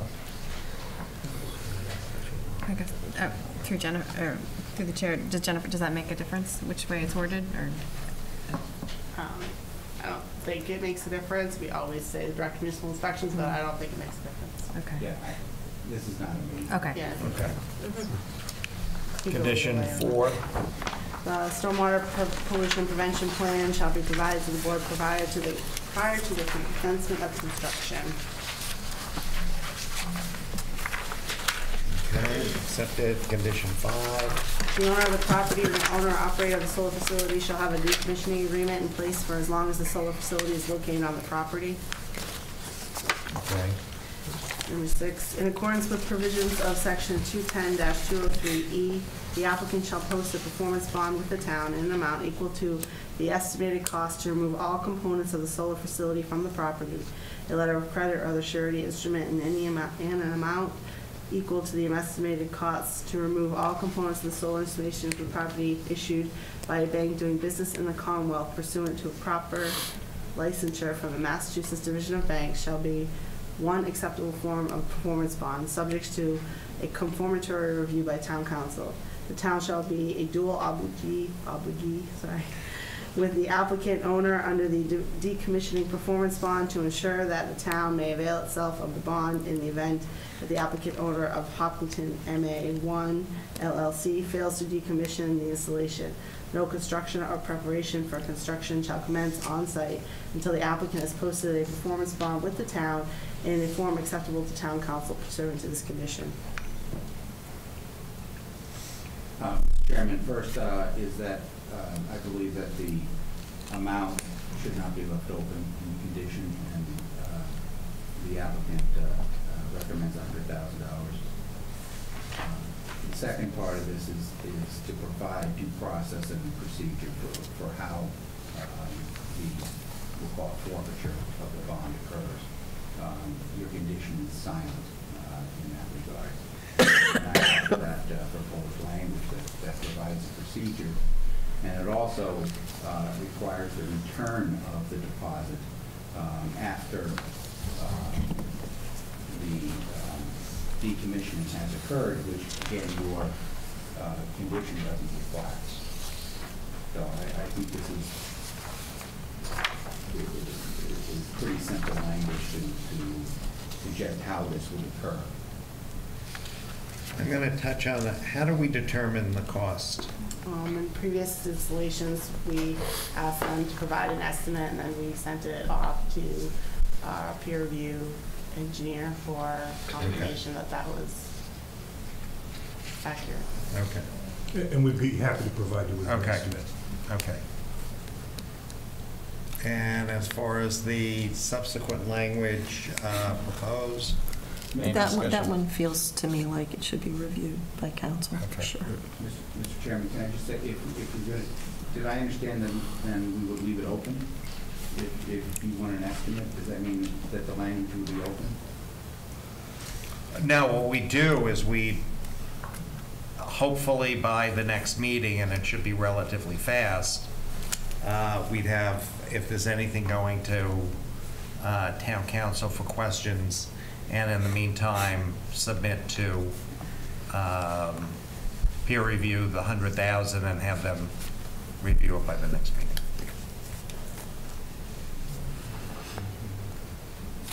I think normally we look for like a breakdown of the, not just like a flat fee. We'd want a breakdown of like what the costs are. And that includes bringing the site back to a vegetated site.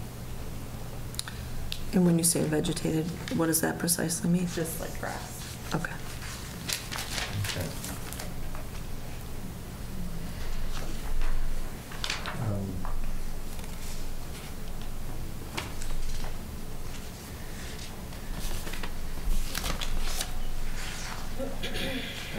I would agree with Muriel, Mr. Chairman, on the second part of that to be reviewed.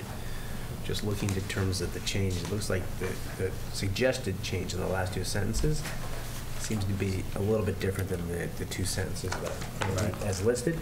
So just to get the opinion of council on that, I think would be beneficial.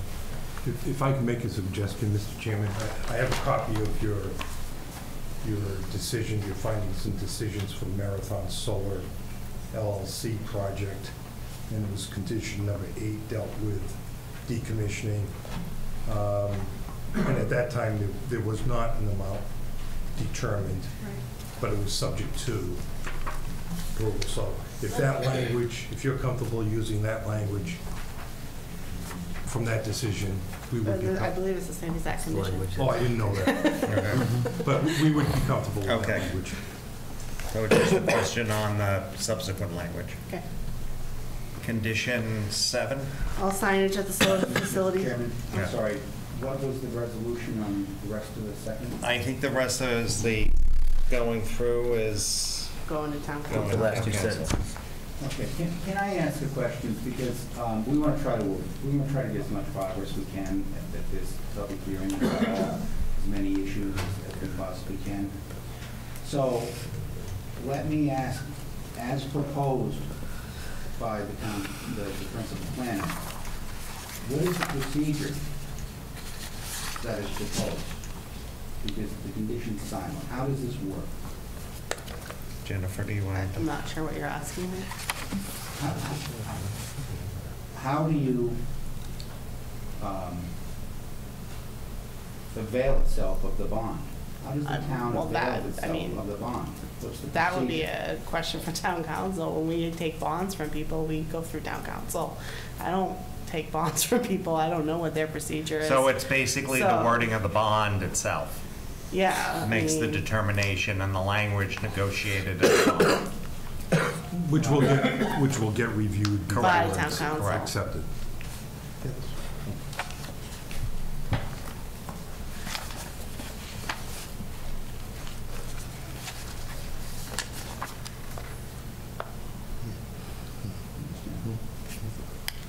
Okay, should we go to 7? So are we not sending that to town council? or- Well, I I'm think it- sorry, my client would agree to the language as. Okay. As proposed. Thank you. Right? For 7.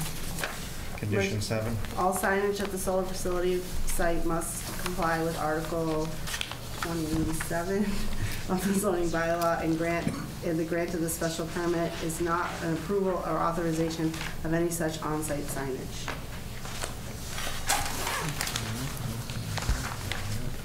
So, Mr. Chairman, what struck me in this and a variety of other conditions that specifically reference the zoning bylaw is that these are all included in your approval criteria. So, in order for you to approve the project, you have to enter findings that these are in compliance.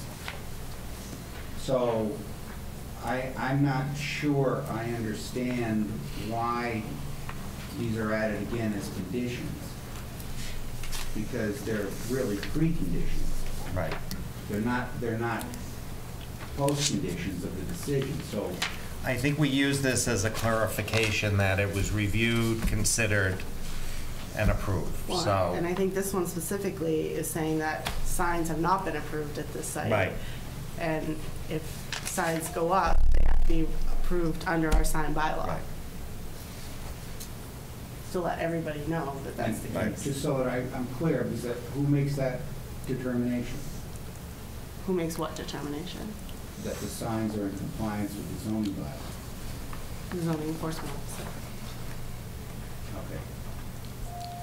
And this goes back to the exact same comment, and is that, why is it then a condition of the special permit? But I understand, I think my client, would agree to the language that you proposed. Okay, thank you. I just think that it's unnecessary and really shouldn't be in there because of exactly that reason, that the issue is going to be decided in the future by the zoning enforcement officer. Condition 8? The operator of the solar facility shall conduct vegetation control on site. No pesticides, herbicides, or other chemical products shall be used. Vegetation control by mechanical means may occur only between the hours of 7 a.m. and 7 p.m. Monday through Friday, and Saturdays between 8 a.m. and 4 p.m. pursuant to Chapter 141, Article 1 of the Town of Hopkinton General Bylaws. And that's accepted as written. Condition 9?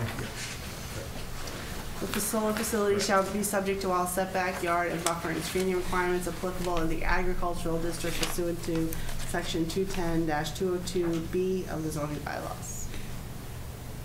And I think that the general comment you have applies to subsequent. Yeah, all the way up to 13. So we would agree to the proposed language all the way up to 13. Okay, thank you. read them anyway. Yes. Yeah.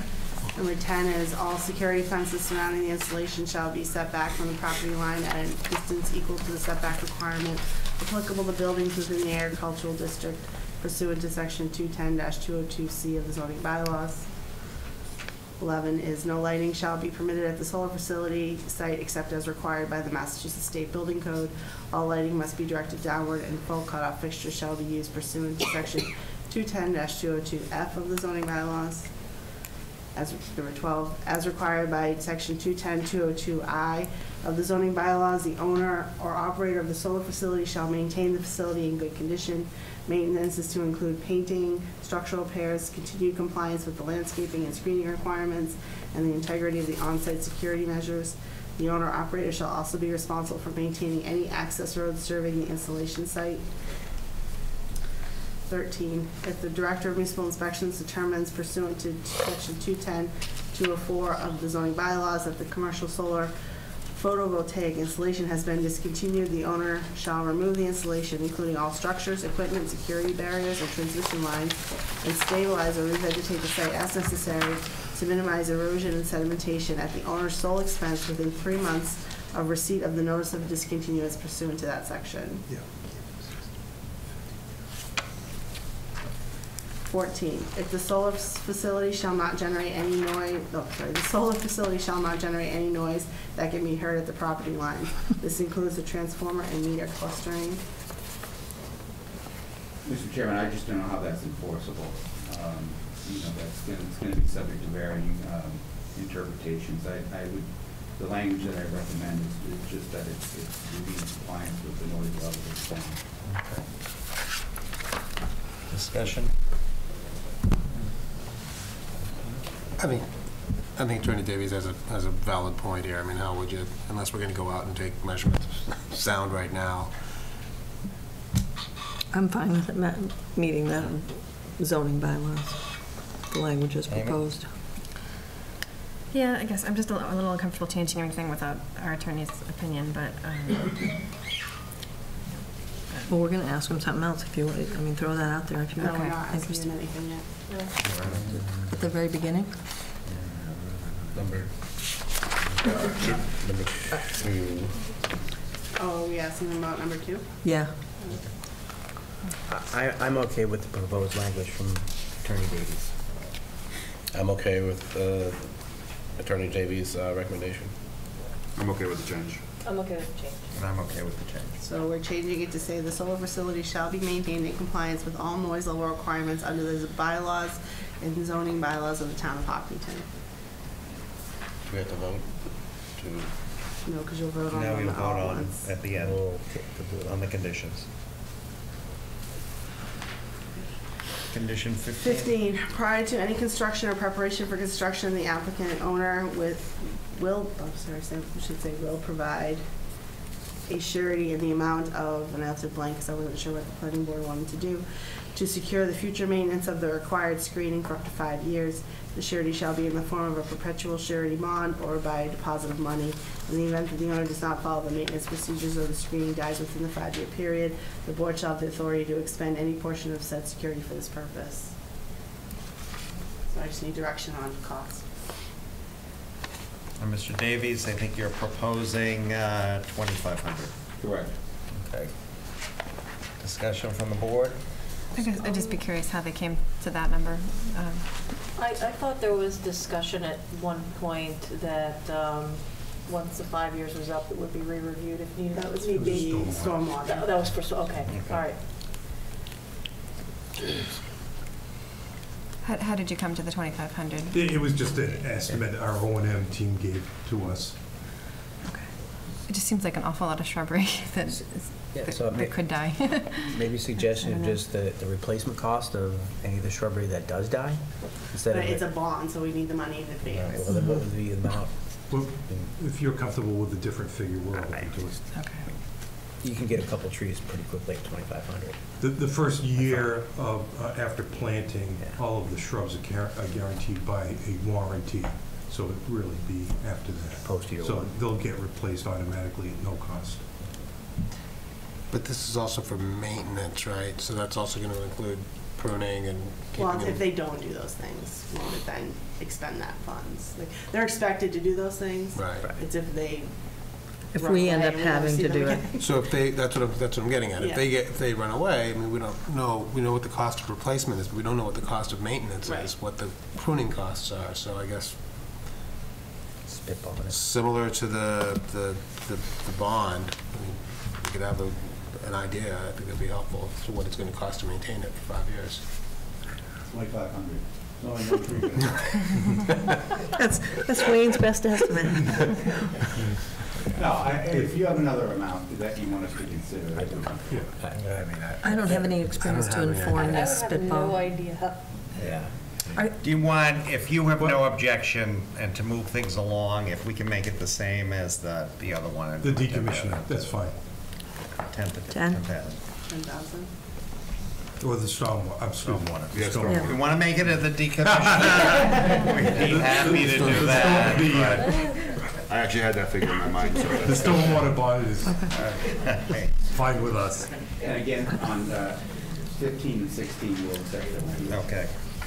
And then 16 is, prior to any construction or preparation for construction, the applicant will provide a surety in the amount of $10,000 to secure future maintenance of the stormwater management system for up to 5 years. The surety will be in the form of a perpetual surety bond or by a deposit of money in the event that the owner does not follow maintenance procedures, programs as provided by the planning board, as approved by the planning board. The board shall have the authority to expend any portion of said security to provide for such maintenance. And I did add the renewable feature. Yeah, so I would add the renewable feature here if you are in agreement to that, because that was a discussion. At the end of the 5-year period, it'll be renewed for another 5-year period. Okay, thank you. Question from the audience. Yes. Alana. Tina Rose, 28 Alexander.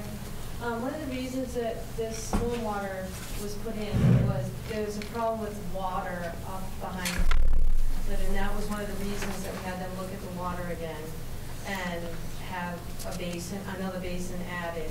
So I'm wondering how they came up with $10,000 for this to be, if this should fail, if it caused flooding to our properties, how 5,000 would be an adequate amount for the first 5 years to ensure it actually works. It's not the amount to do any remediation, it's the amount we hold a bond in case they don't. Okay. So they're still required to do what they need to do. It's basically an amount if they walk away at some point. So you do have the ability to say the amount should be higher, but then the question then becomes, anything is probably going to be happening early on in the project. We know if something's not working. And I doubt if they would walk away at that stage from the project. And to answer your question, the amount was suggested by the applicant. That's Yeah. where we came up with that. Through our engineers. Yeah. So you Good feel point. it's an adequate amount, Well, and let's- 10,000 will be an adequate 5 years of maintenance of this, if they should walk away? It's not. It's just a bond. It's just Right, I yeah. But understand that. that's what the bond is Yeah, for, is if that's they what walk the bond is away. for. And you feel that's a sufficient amount, Well, 10,000? let's take a,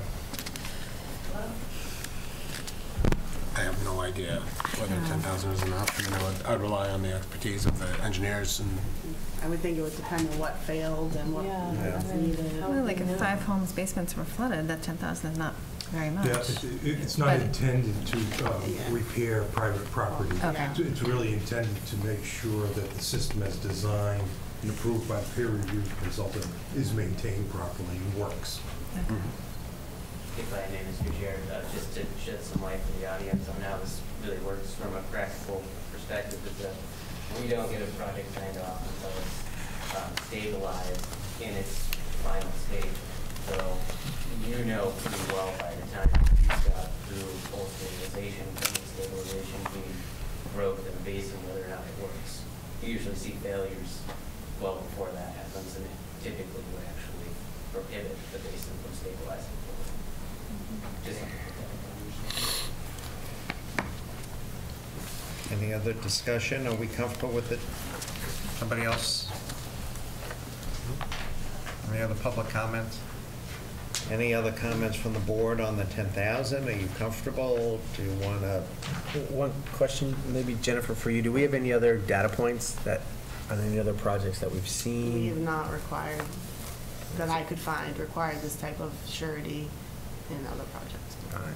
It is allowed under our bylaw, but we've not done it. We've never done it. This is kind of first.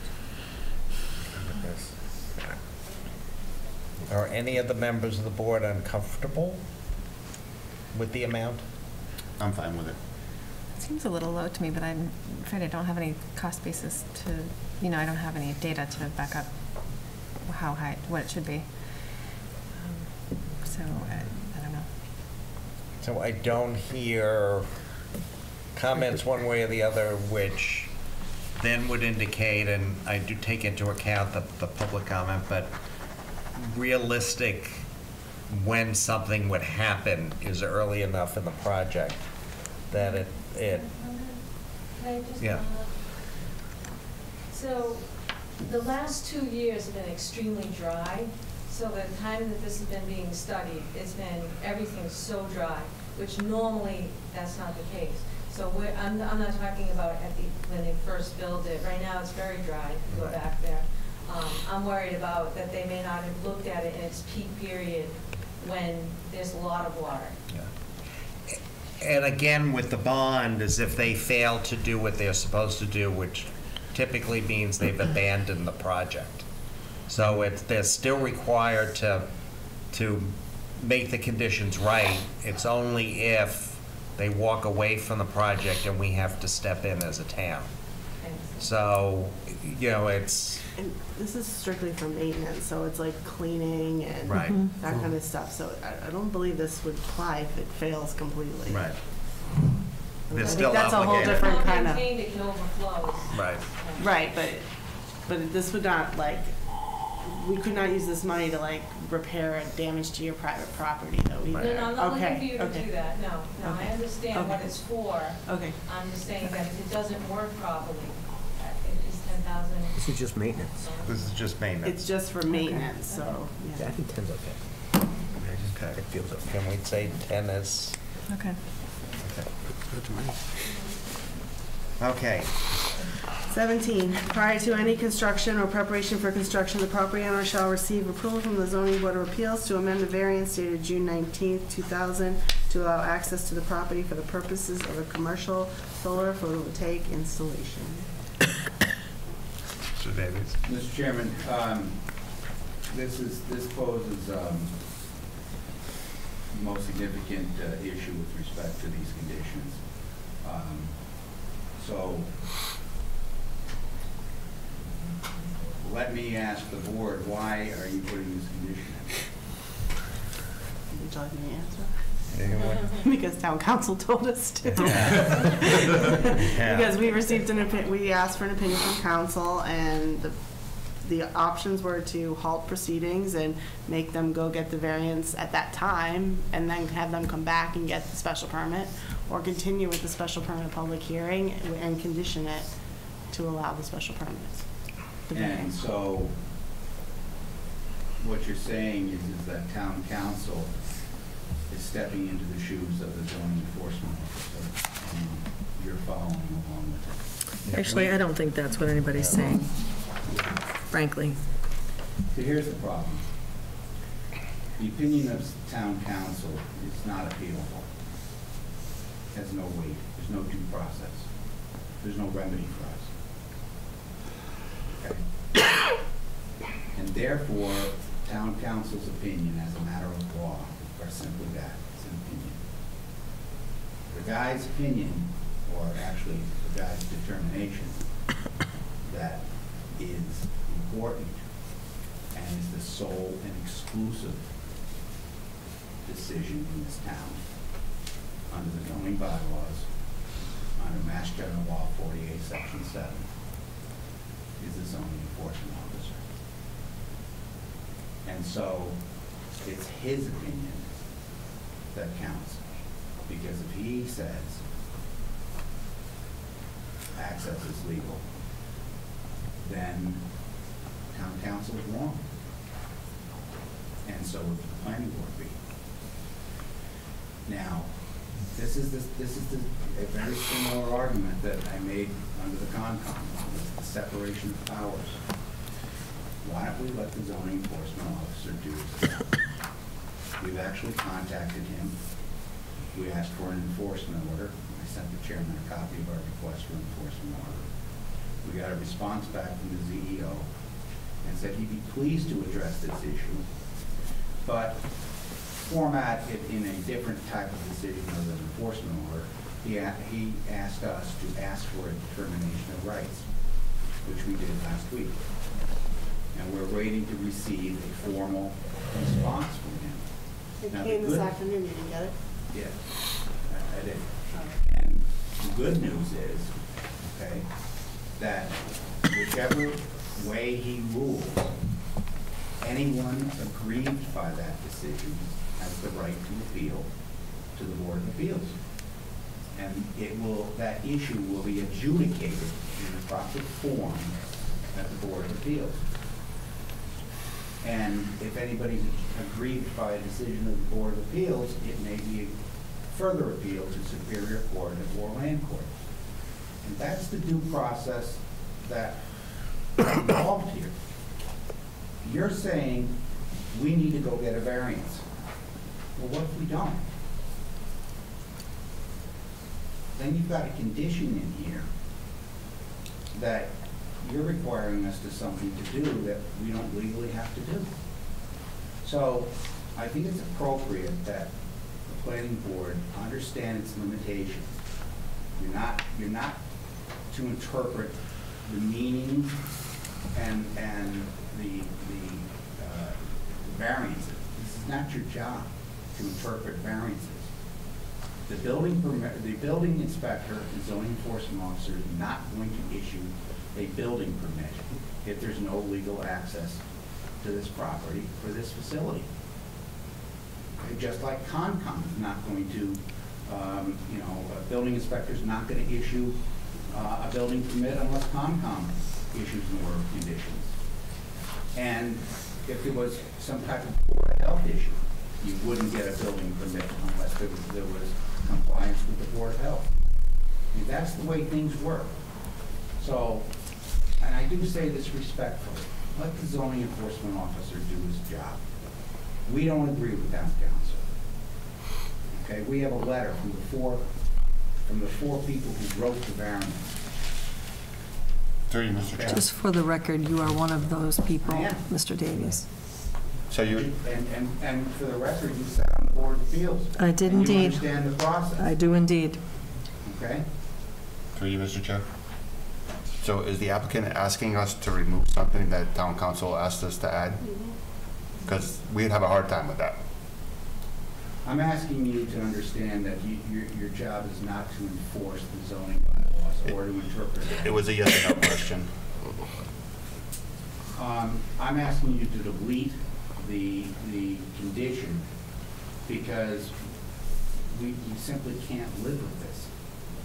And I want you to recognize you are possibly wrong, and you are denying us due process and the right to appeal to the zoning enforcement officer and get a decision from him, and if agreed, to further appeal to the Board of Appeals. That's the process of the Zoning Act under 40A.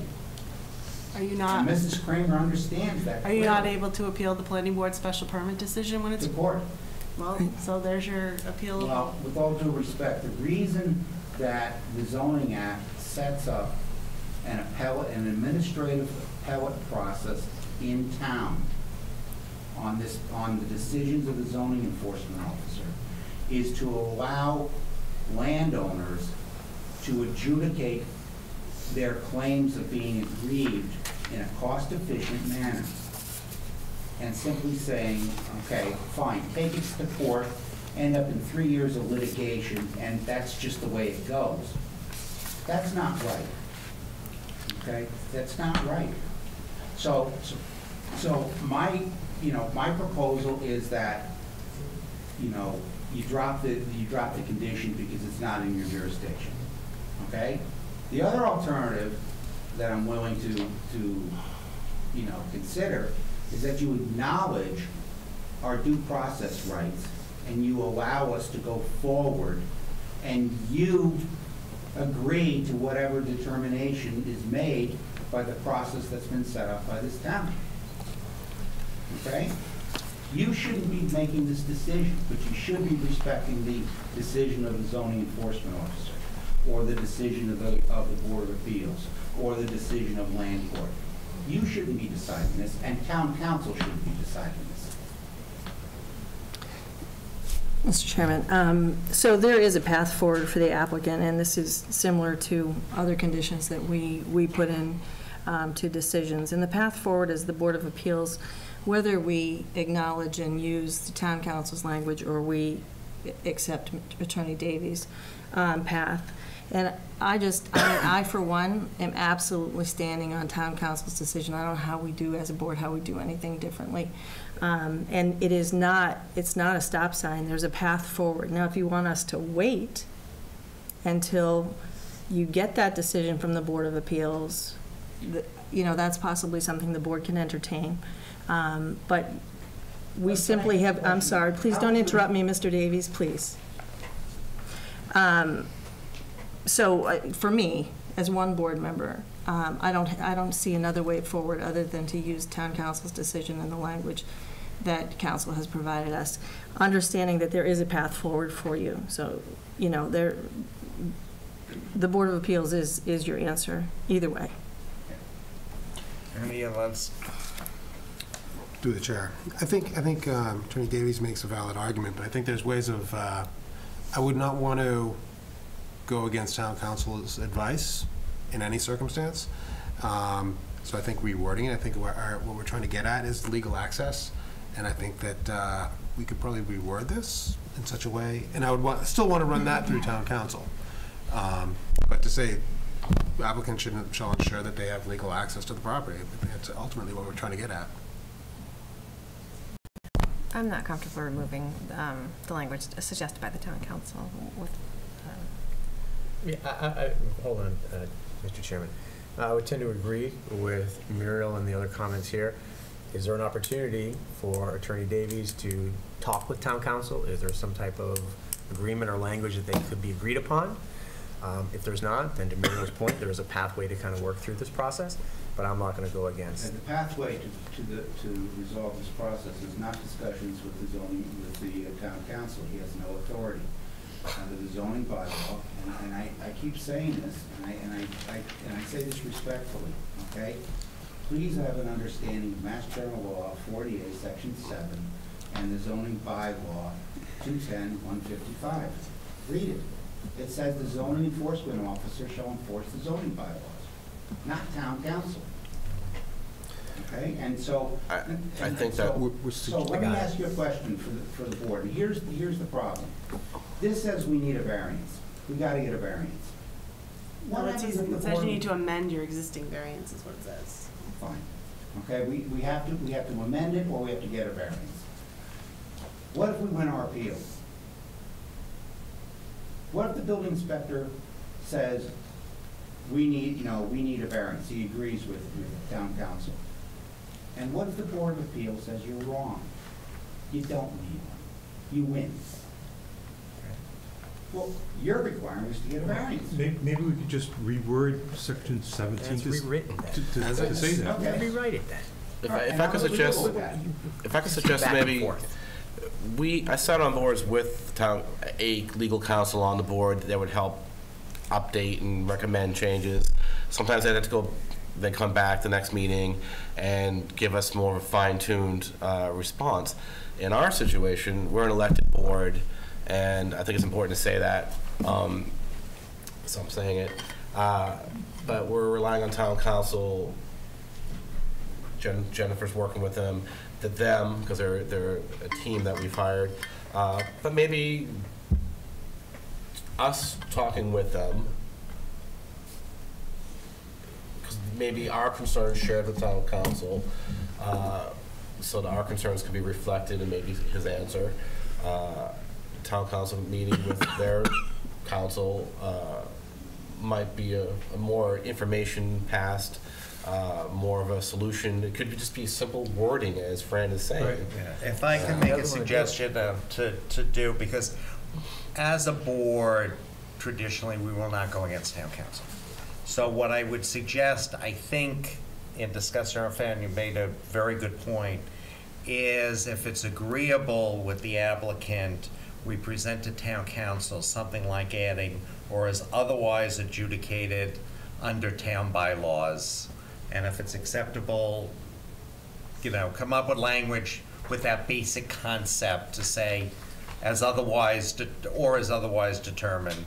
If that's acceptable to you, we'd present that to town council to come up with a wording, and then we can, I think if town council approves that, I think the board, looking at the board, tell me if I'm wrong, would be comfortable with that. I agree with that approach. Let me propose the following language, okay? If you look at paragraph 17, strike the words, the property owner shall receive approval from the zoning board of appeals to amend the variance dated June 19, 2000. Okay? You strike that language. So it reads as follows. Prior to any construction, and I would also take out preparation of construction, because quite frankly, we are preparing for construction by just not being here. Okay? So prior to any construction, or if you'd like, prior to issuance of a building permit, if that's more appropriate. Okay? Prior to issuance of a building permit, to allow access to the property for the purpose of a commercial solar photo installation, legal access for the intended use shall be determined by the ZEO, Board of Appeals, or court of competent jurisdiction.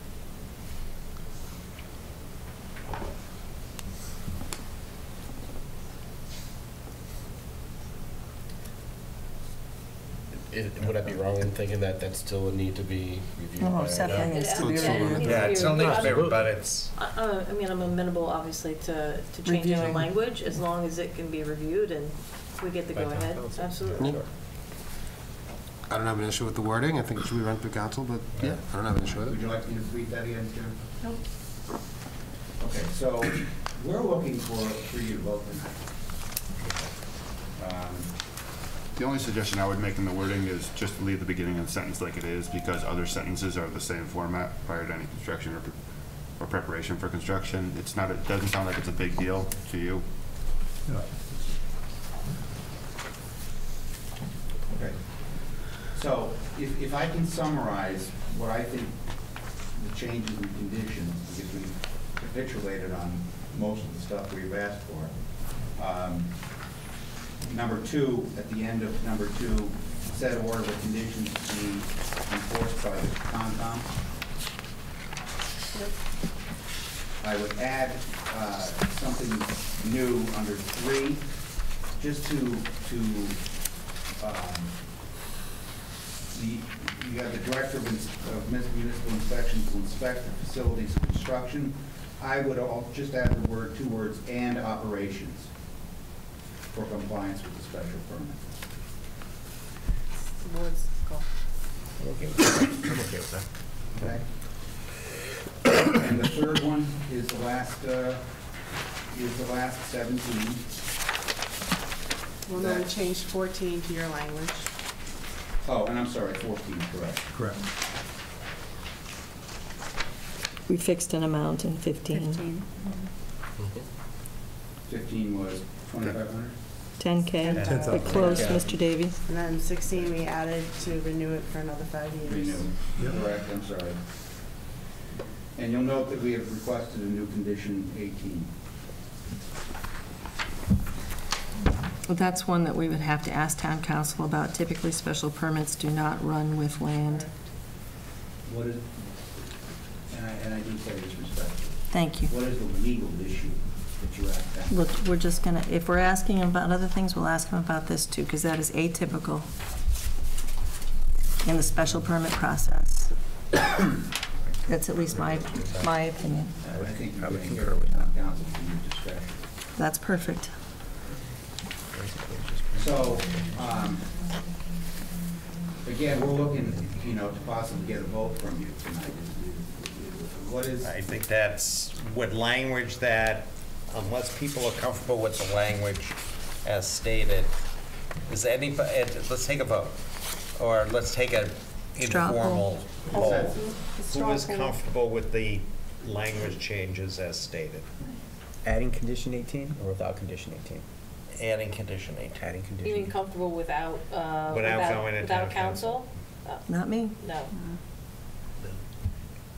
So it's not going to be voted on tonight. What I would suggest is, does anyone have an objection to starting the meeting on the 18th earlier so we can address this first and get this? Can I ask a question?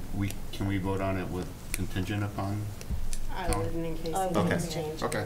Yeah. Just asking.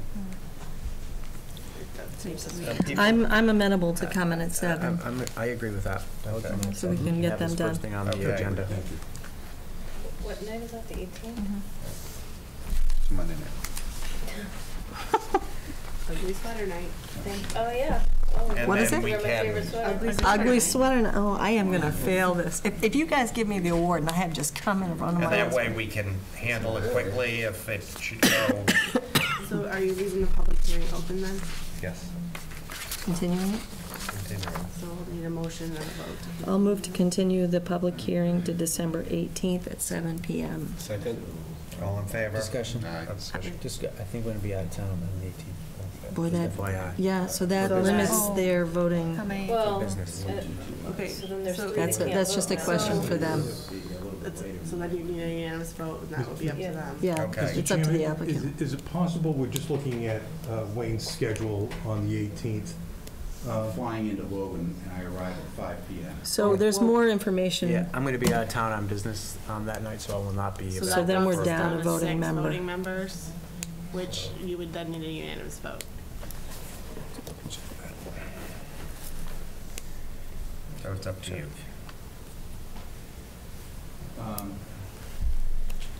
We're down to 7 out of 9 right now. We are. Yeah. Who are the two that are not?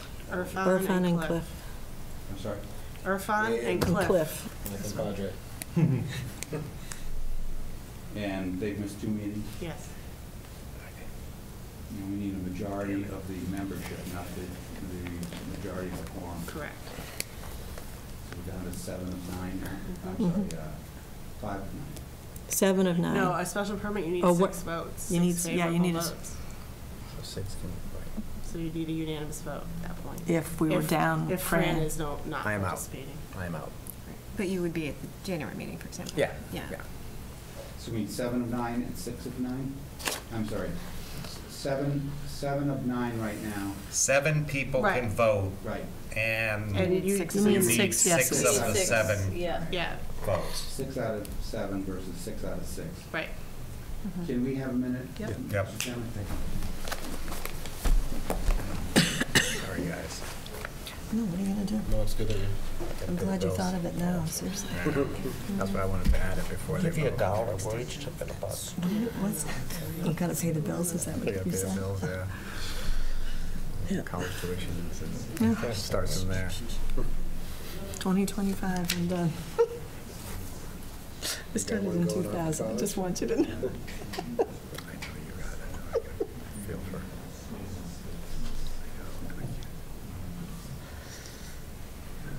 I always think of large families and think, oh, it's just the first education.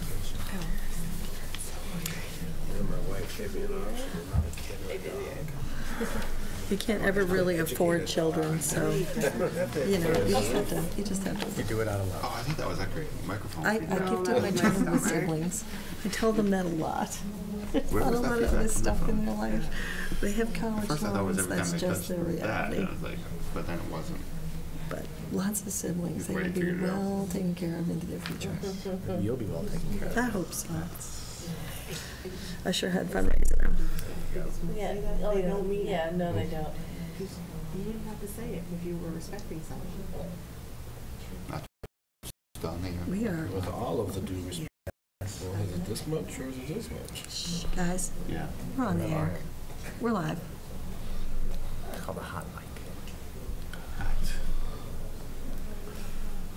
From what I've seen, the hot mic makes no difference. Doesn't matter. You can deny it too. Well, in this reality. So just to be clear, help me out, I'm a little stubborn on this.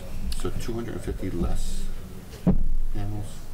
Yes, from the last presentation to this presentation. 1,300 total less from 1,300 the total. initial. What was the start number?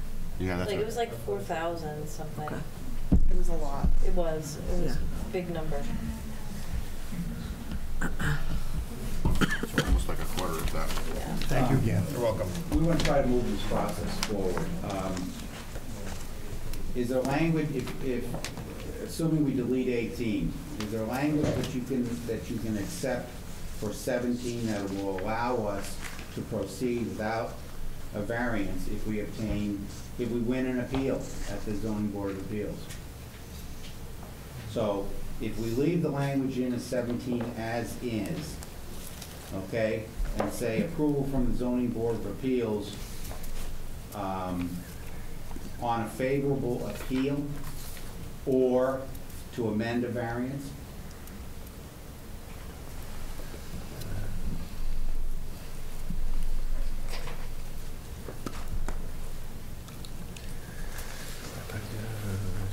I would make a suggestion and ask the board, and assuming this is resolved, ask the board to, because I think there's an uncomfort level of changing anything when we have specific instructions from town council. But I will ask the board, if there is another adjudication, would the board be open to having the applicant come in to just amend that section if there is another adjudication for that issue? So in layman's terms? In other words, if, No, wait, you're an attorney. yeah, So in layman's other words, terms- if it's determined that Thank they you for don't saying that. need the ZBA change, and there's some other determination that the town agrees to, whether it's the zoning officer or something, we can have them come in, and we'd be open to amending the language to accept whatever that legal determination is. Let me see if I understand you. If we vote this tonight, and if town council decides that it's okay to change language, Or they go through a procedure, get either whatever, if they get a resolution that's acceptable to the town that says, yeah, they've achieved the purpose. But it's not the amending the variance. Right. John is saying, would the board be open to them just coming in and just modifying the special permit with that condition? Just modifying that, I think that's what John's saying. Yeah. So we would vote it the way the attorney wrote it tonight. Right. But we could amend it And we later. would, it's up to the applicant to decide whether they're comfortable with that. But it basically allows them to get approval, and knowing that, you know, the board, if there is another adjudication and has blessing. what is the typical process for changing the conditions once I an mean, they'd approval has have to been come back voted? with an amended special. Yeah, but I want to give some assurance that we'd be open to it. Well, we to would give them always a comfort entertain it, right? level. Is there any reason why we wouldn't entertain somebody Yeah. bringing it forward? No, you would always entertain it, but. Yeah, I want to think try to John give some wants them to have assurance. some comfort level that the board would have, I'm not gonna say you're gonna So, approve it, but. this is really worrisome to me, because what you're discussing is that you'll entertain the fact that the zoning enforcement officer and/or the Board of Appeals, who are the people under the zoning bylaws authorized to make these decisions, rule in our favor, but you guys won't acknowledge that. Just for the record, that's Because not what I'm That's what we're saying. saying. What I think we would do is. That's not what anybody's Get the saying. opinion of town council and the blessing of town council that it's been adjudicated, and based on that, we could then act. So are you wanting us to vote it with this language tonight? My suggestion was to vote it with this language with the exception of including if required by the zoning enforcement. After the words, approval from the zoning board of appeals, if required by the zoning enforcement. I'm not considering changing the language without asking the attorney first. Are you Okay. comfortable with us voting the language as it's printed? No. And then if you were to get a favorable decision from the zoning enforcement officer, come back to us and ask us to revisit that and say, yes, then we're fine with it. That's what we're saying. Sounds tricky. Let me ask you a question, and you said, no, this isn't gonna happen, but you just said, if we get a favorable decision, to come back and ask you to eliminate the requirement of a variance. So we win. We get the ZEO to agree with us, or we get the ZBA to agree with us, or we get Superior Court or Land Court to agree with us, and you're not gonna honor that. You're gonna ask us to come back before you and ask you to honor it, and you're not required to accept the decisions of the ZEO. Well, I think I think we're uncomfortable making any changes without town council. I So understand. either, We've got 2 weeks, we've got 2 weeks before the next one. okay, so if you want to wait the 2 weeks, that's acceptable to us, and we'll have town council one review it. second. If you may. Thank you.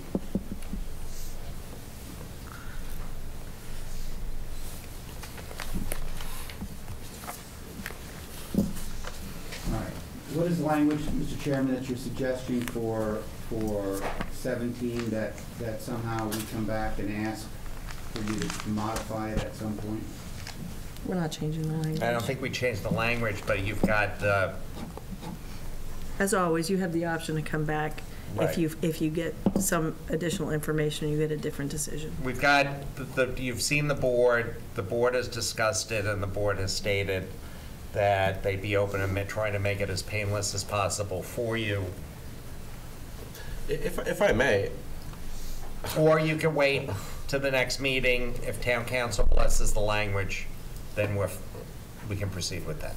It's your choice. If I may, through the chair, personally, as a board member, I would, condition 17, I think, doesn't even need to be there, because I look at it, what's right, and I understand the letters and the 3 other gentlemen that were included in Mr. Davies' letter about that.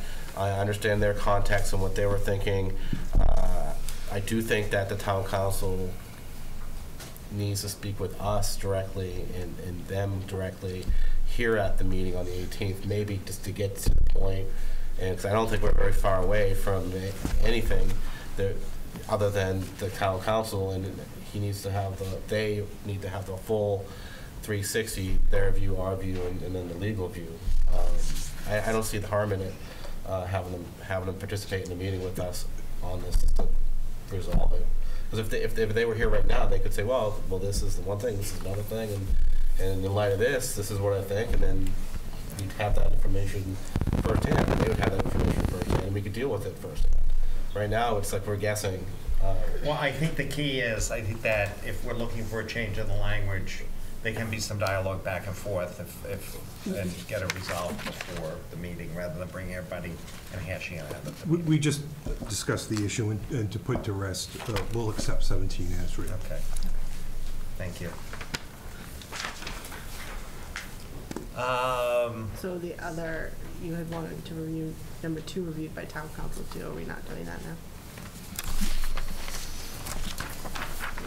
That was the adding the language, said order of conditions to be enforced by Concom. Right, you want that reviewed by town council? I did not necessarily need I thought that. somebody said they did. Somebody did, yeah, I don't remember who. Are we comfortable with it? I think I'm comfortable with that change. Okay. So right now, nothing is going to town council. Mr. Chairman, did I hear that correctly, that you're okay with voting on this without going to town council? Correct. If we leave What 17 we're alone. going to do is, any additional public comment?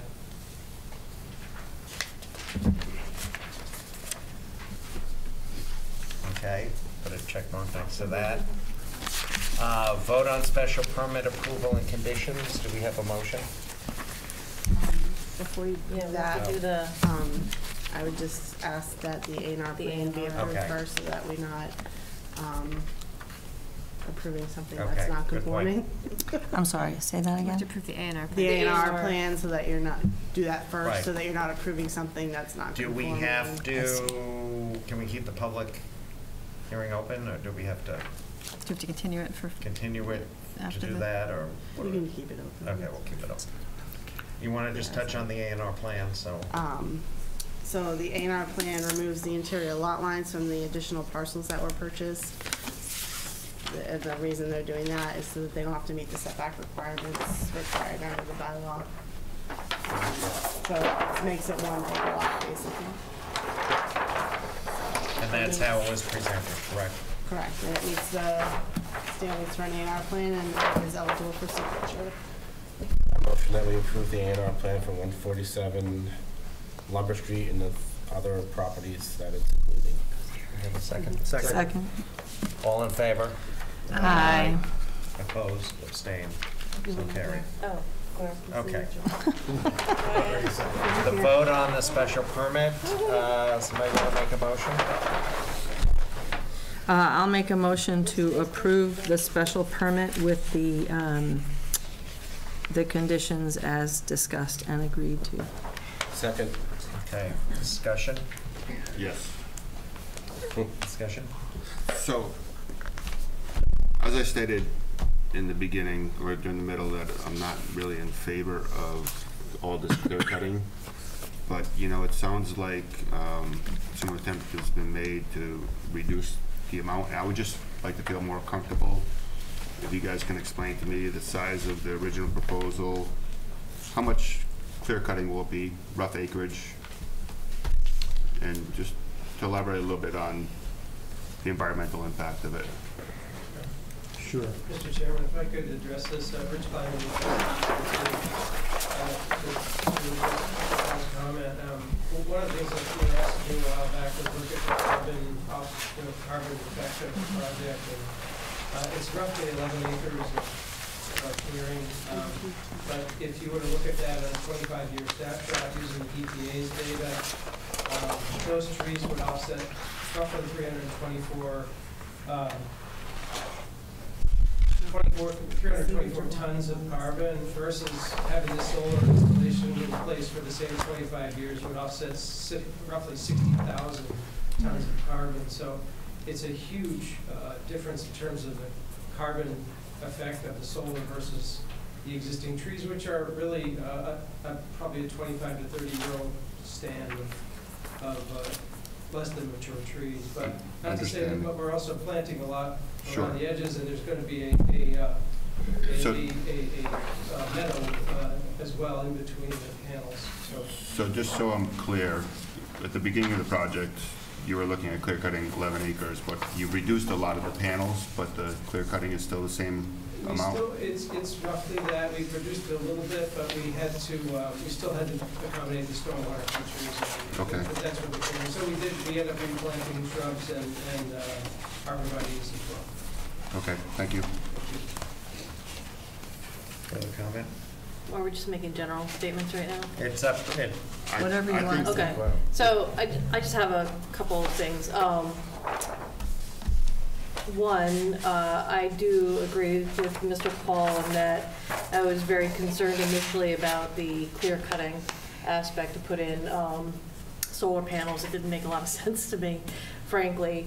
But I do want to say, you know, obviously the neighborhood has had a lot of concerns.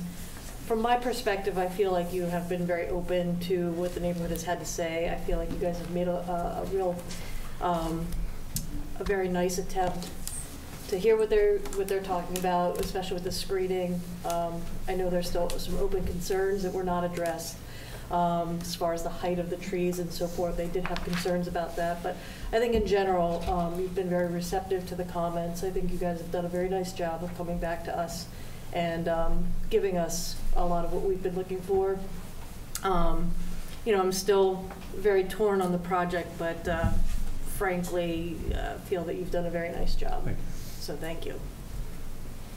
Yeah, I would just say that I have been very pleased with the responsiveness and the congeniality and the interface with us as a board and with the neighbors as well. I appreciate the efforts that have been made to make this project even better for the folks that are surrounding it in particular.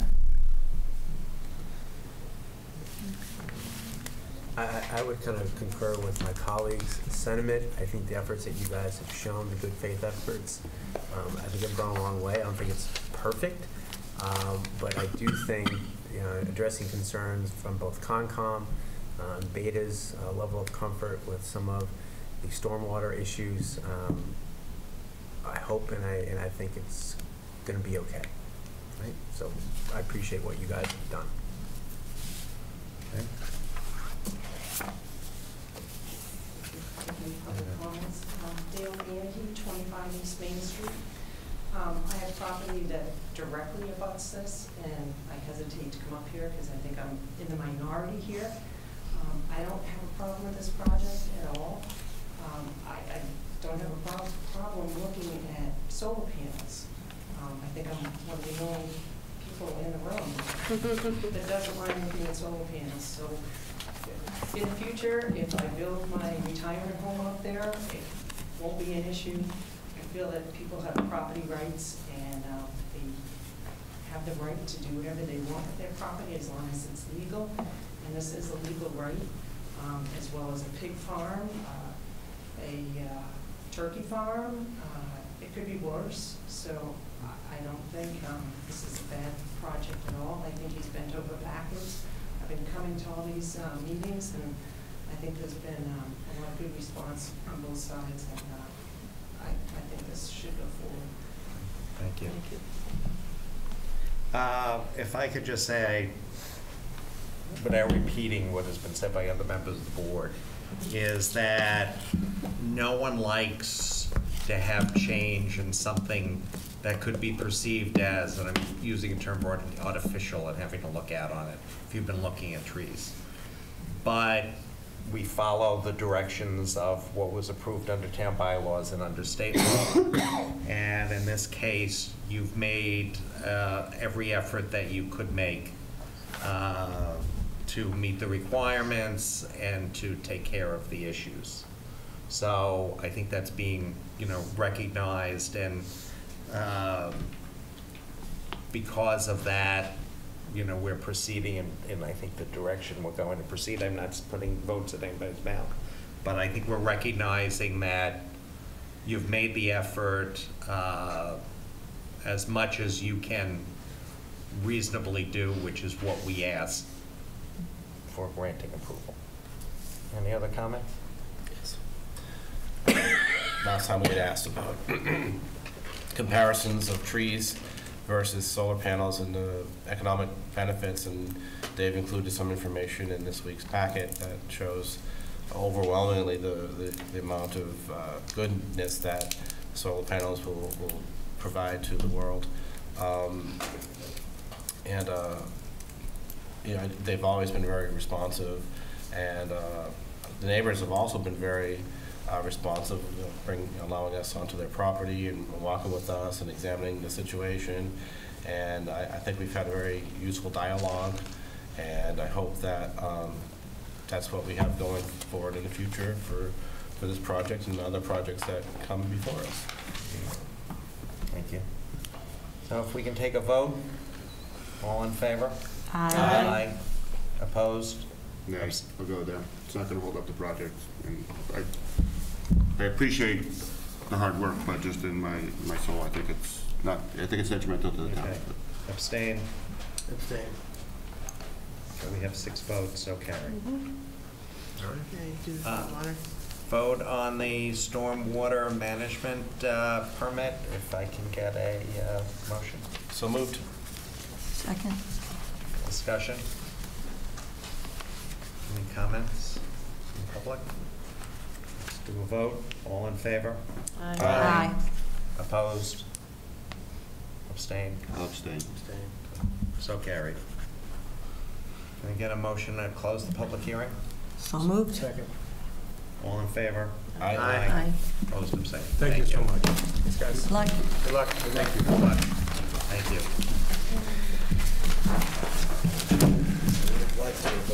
Anything else else we need to do.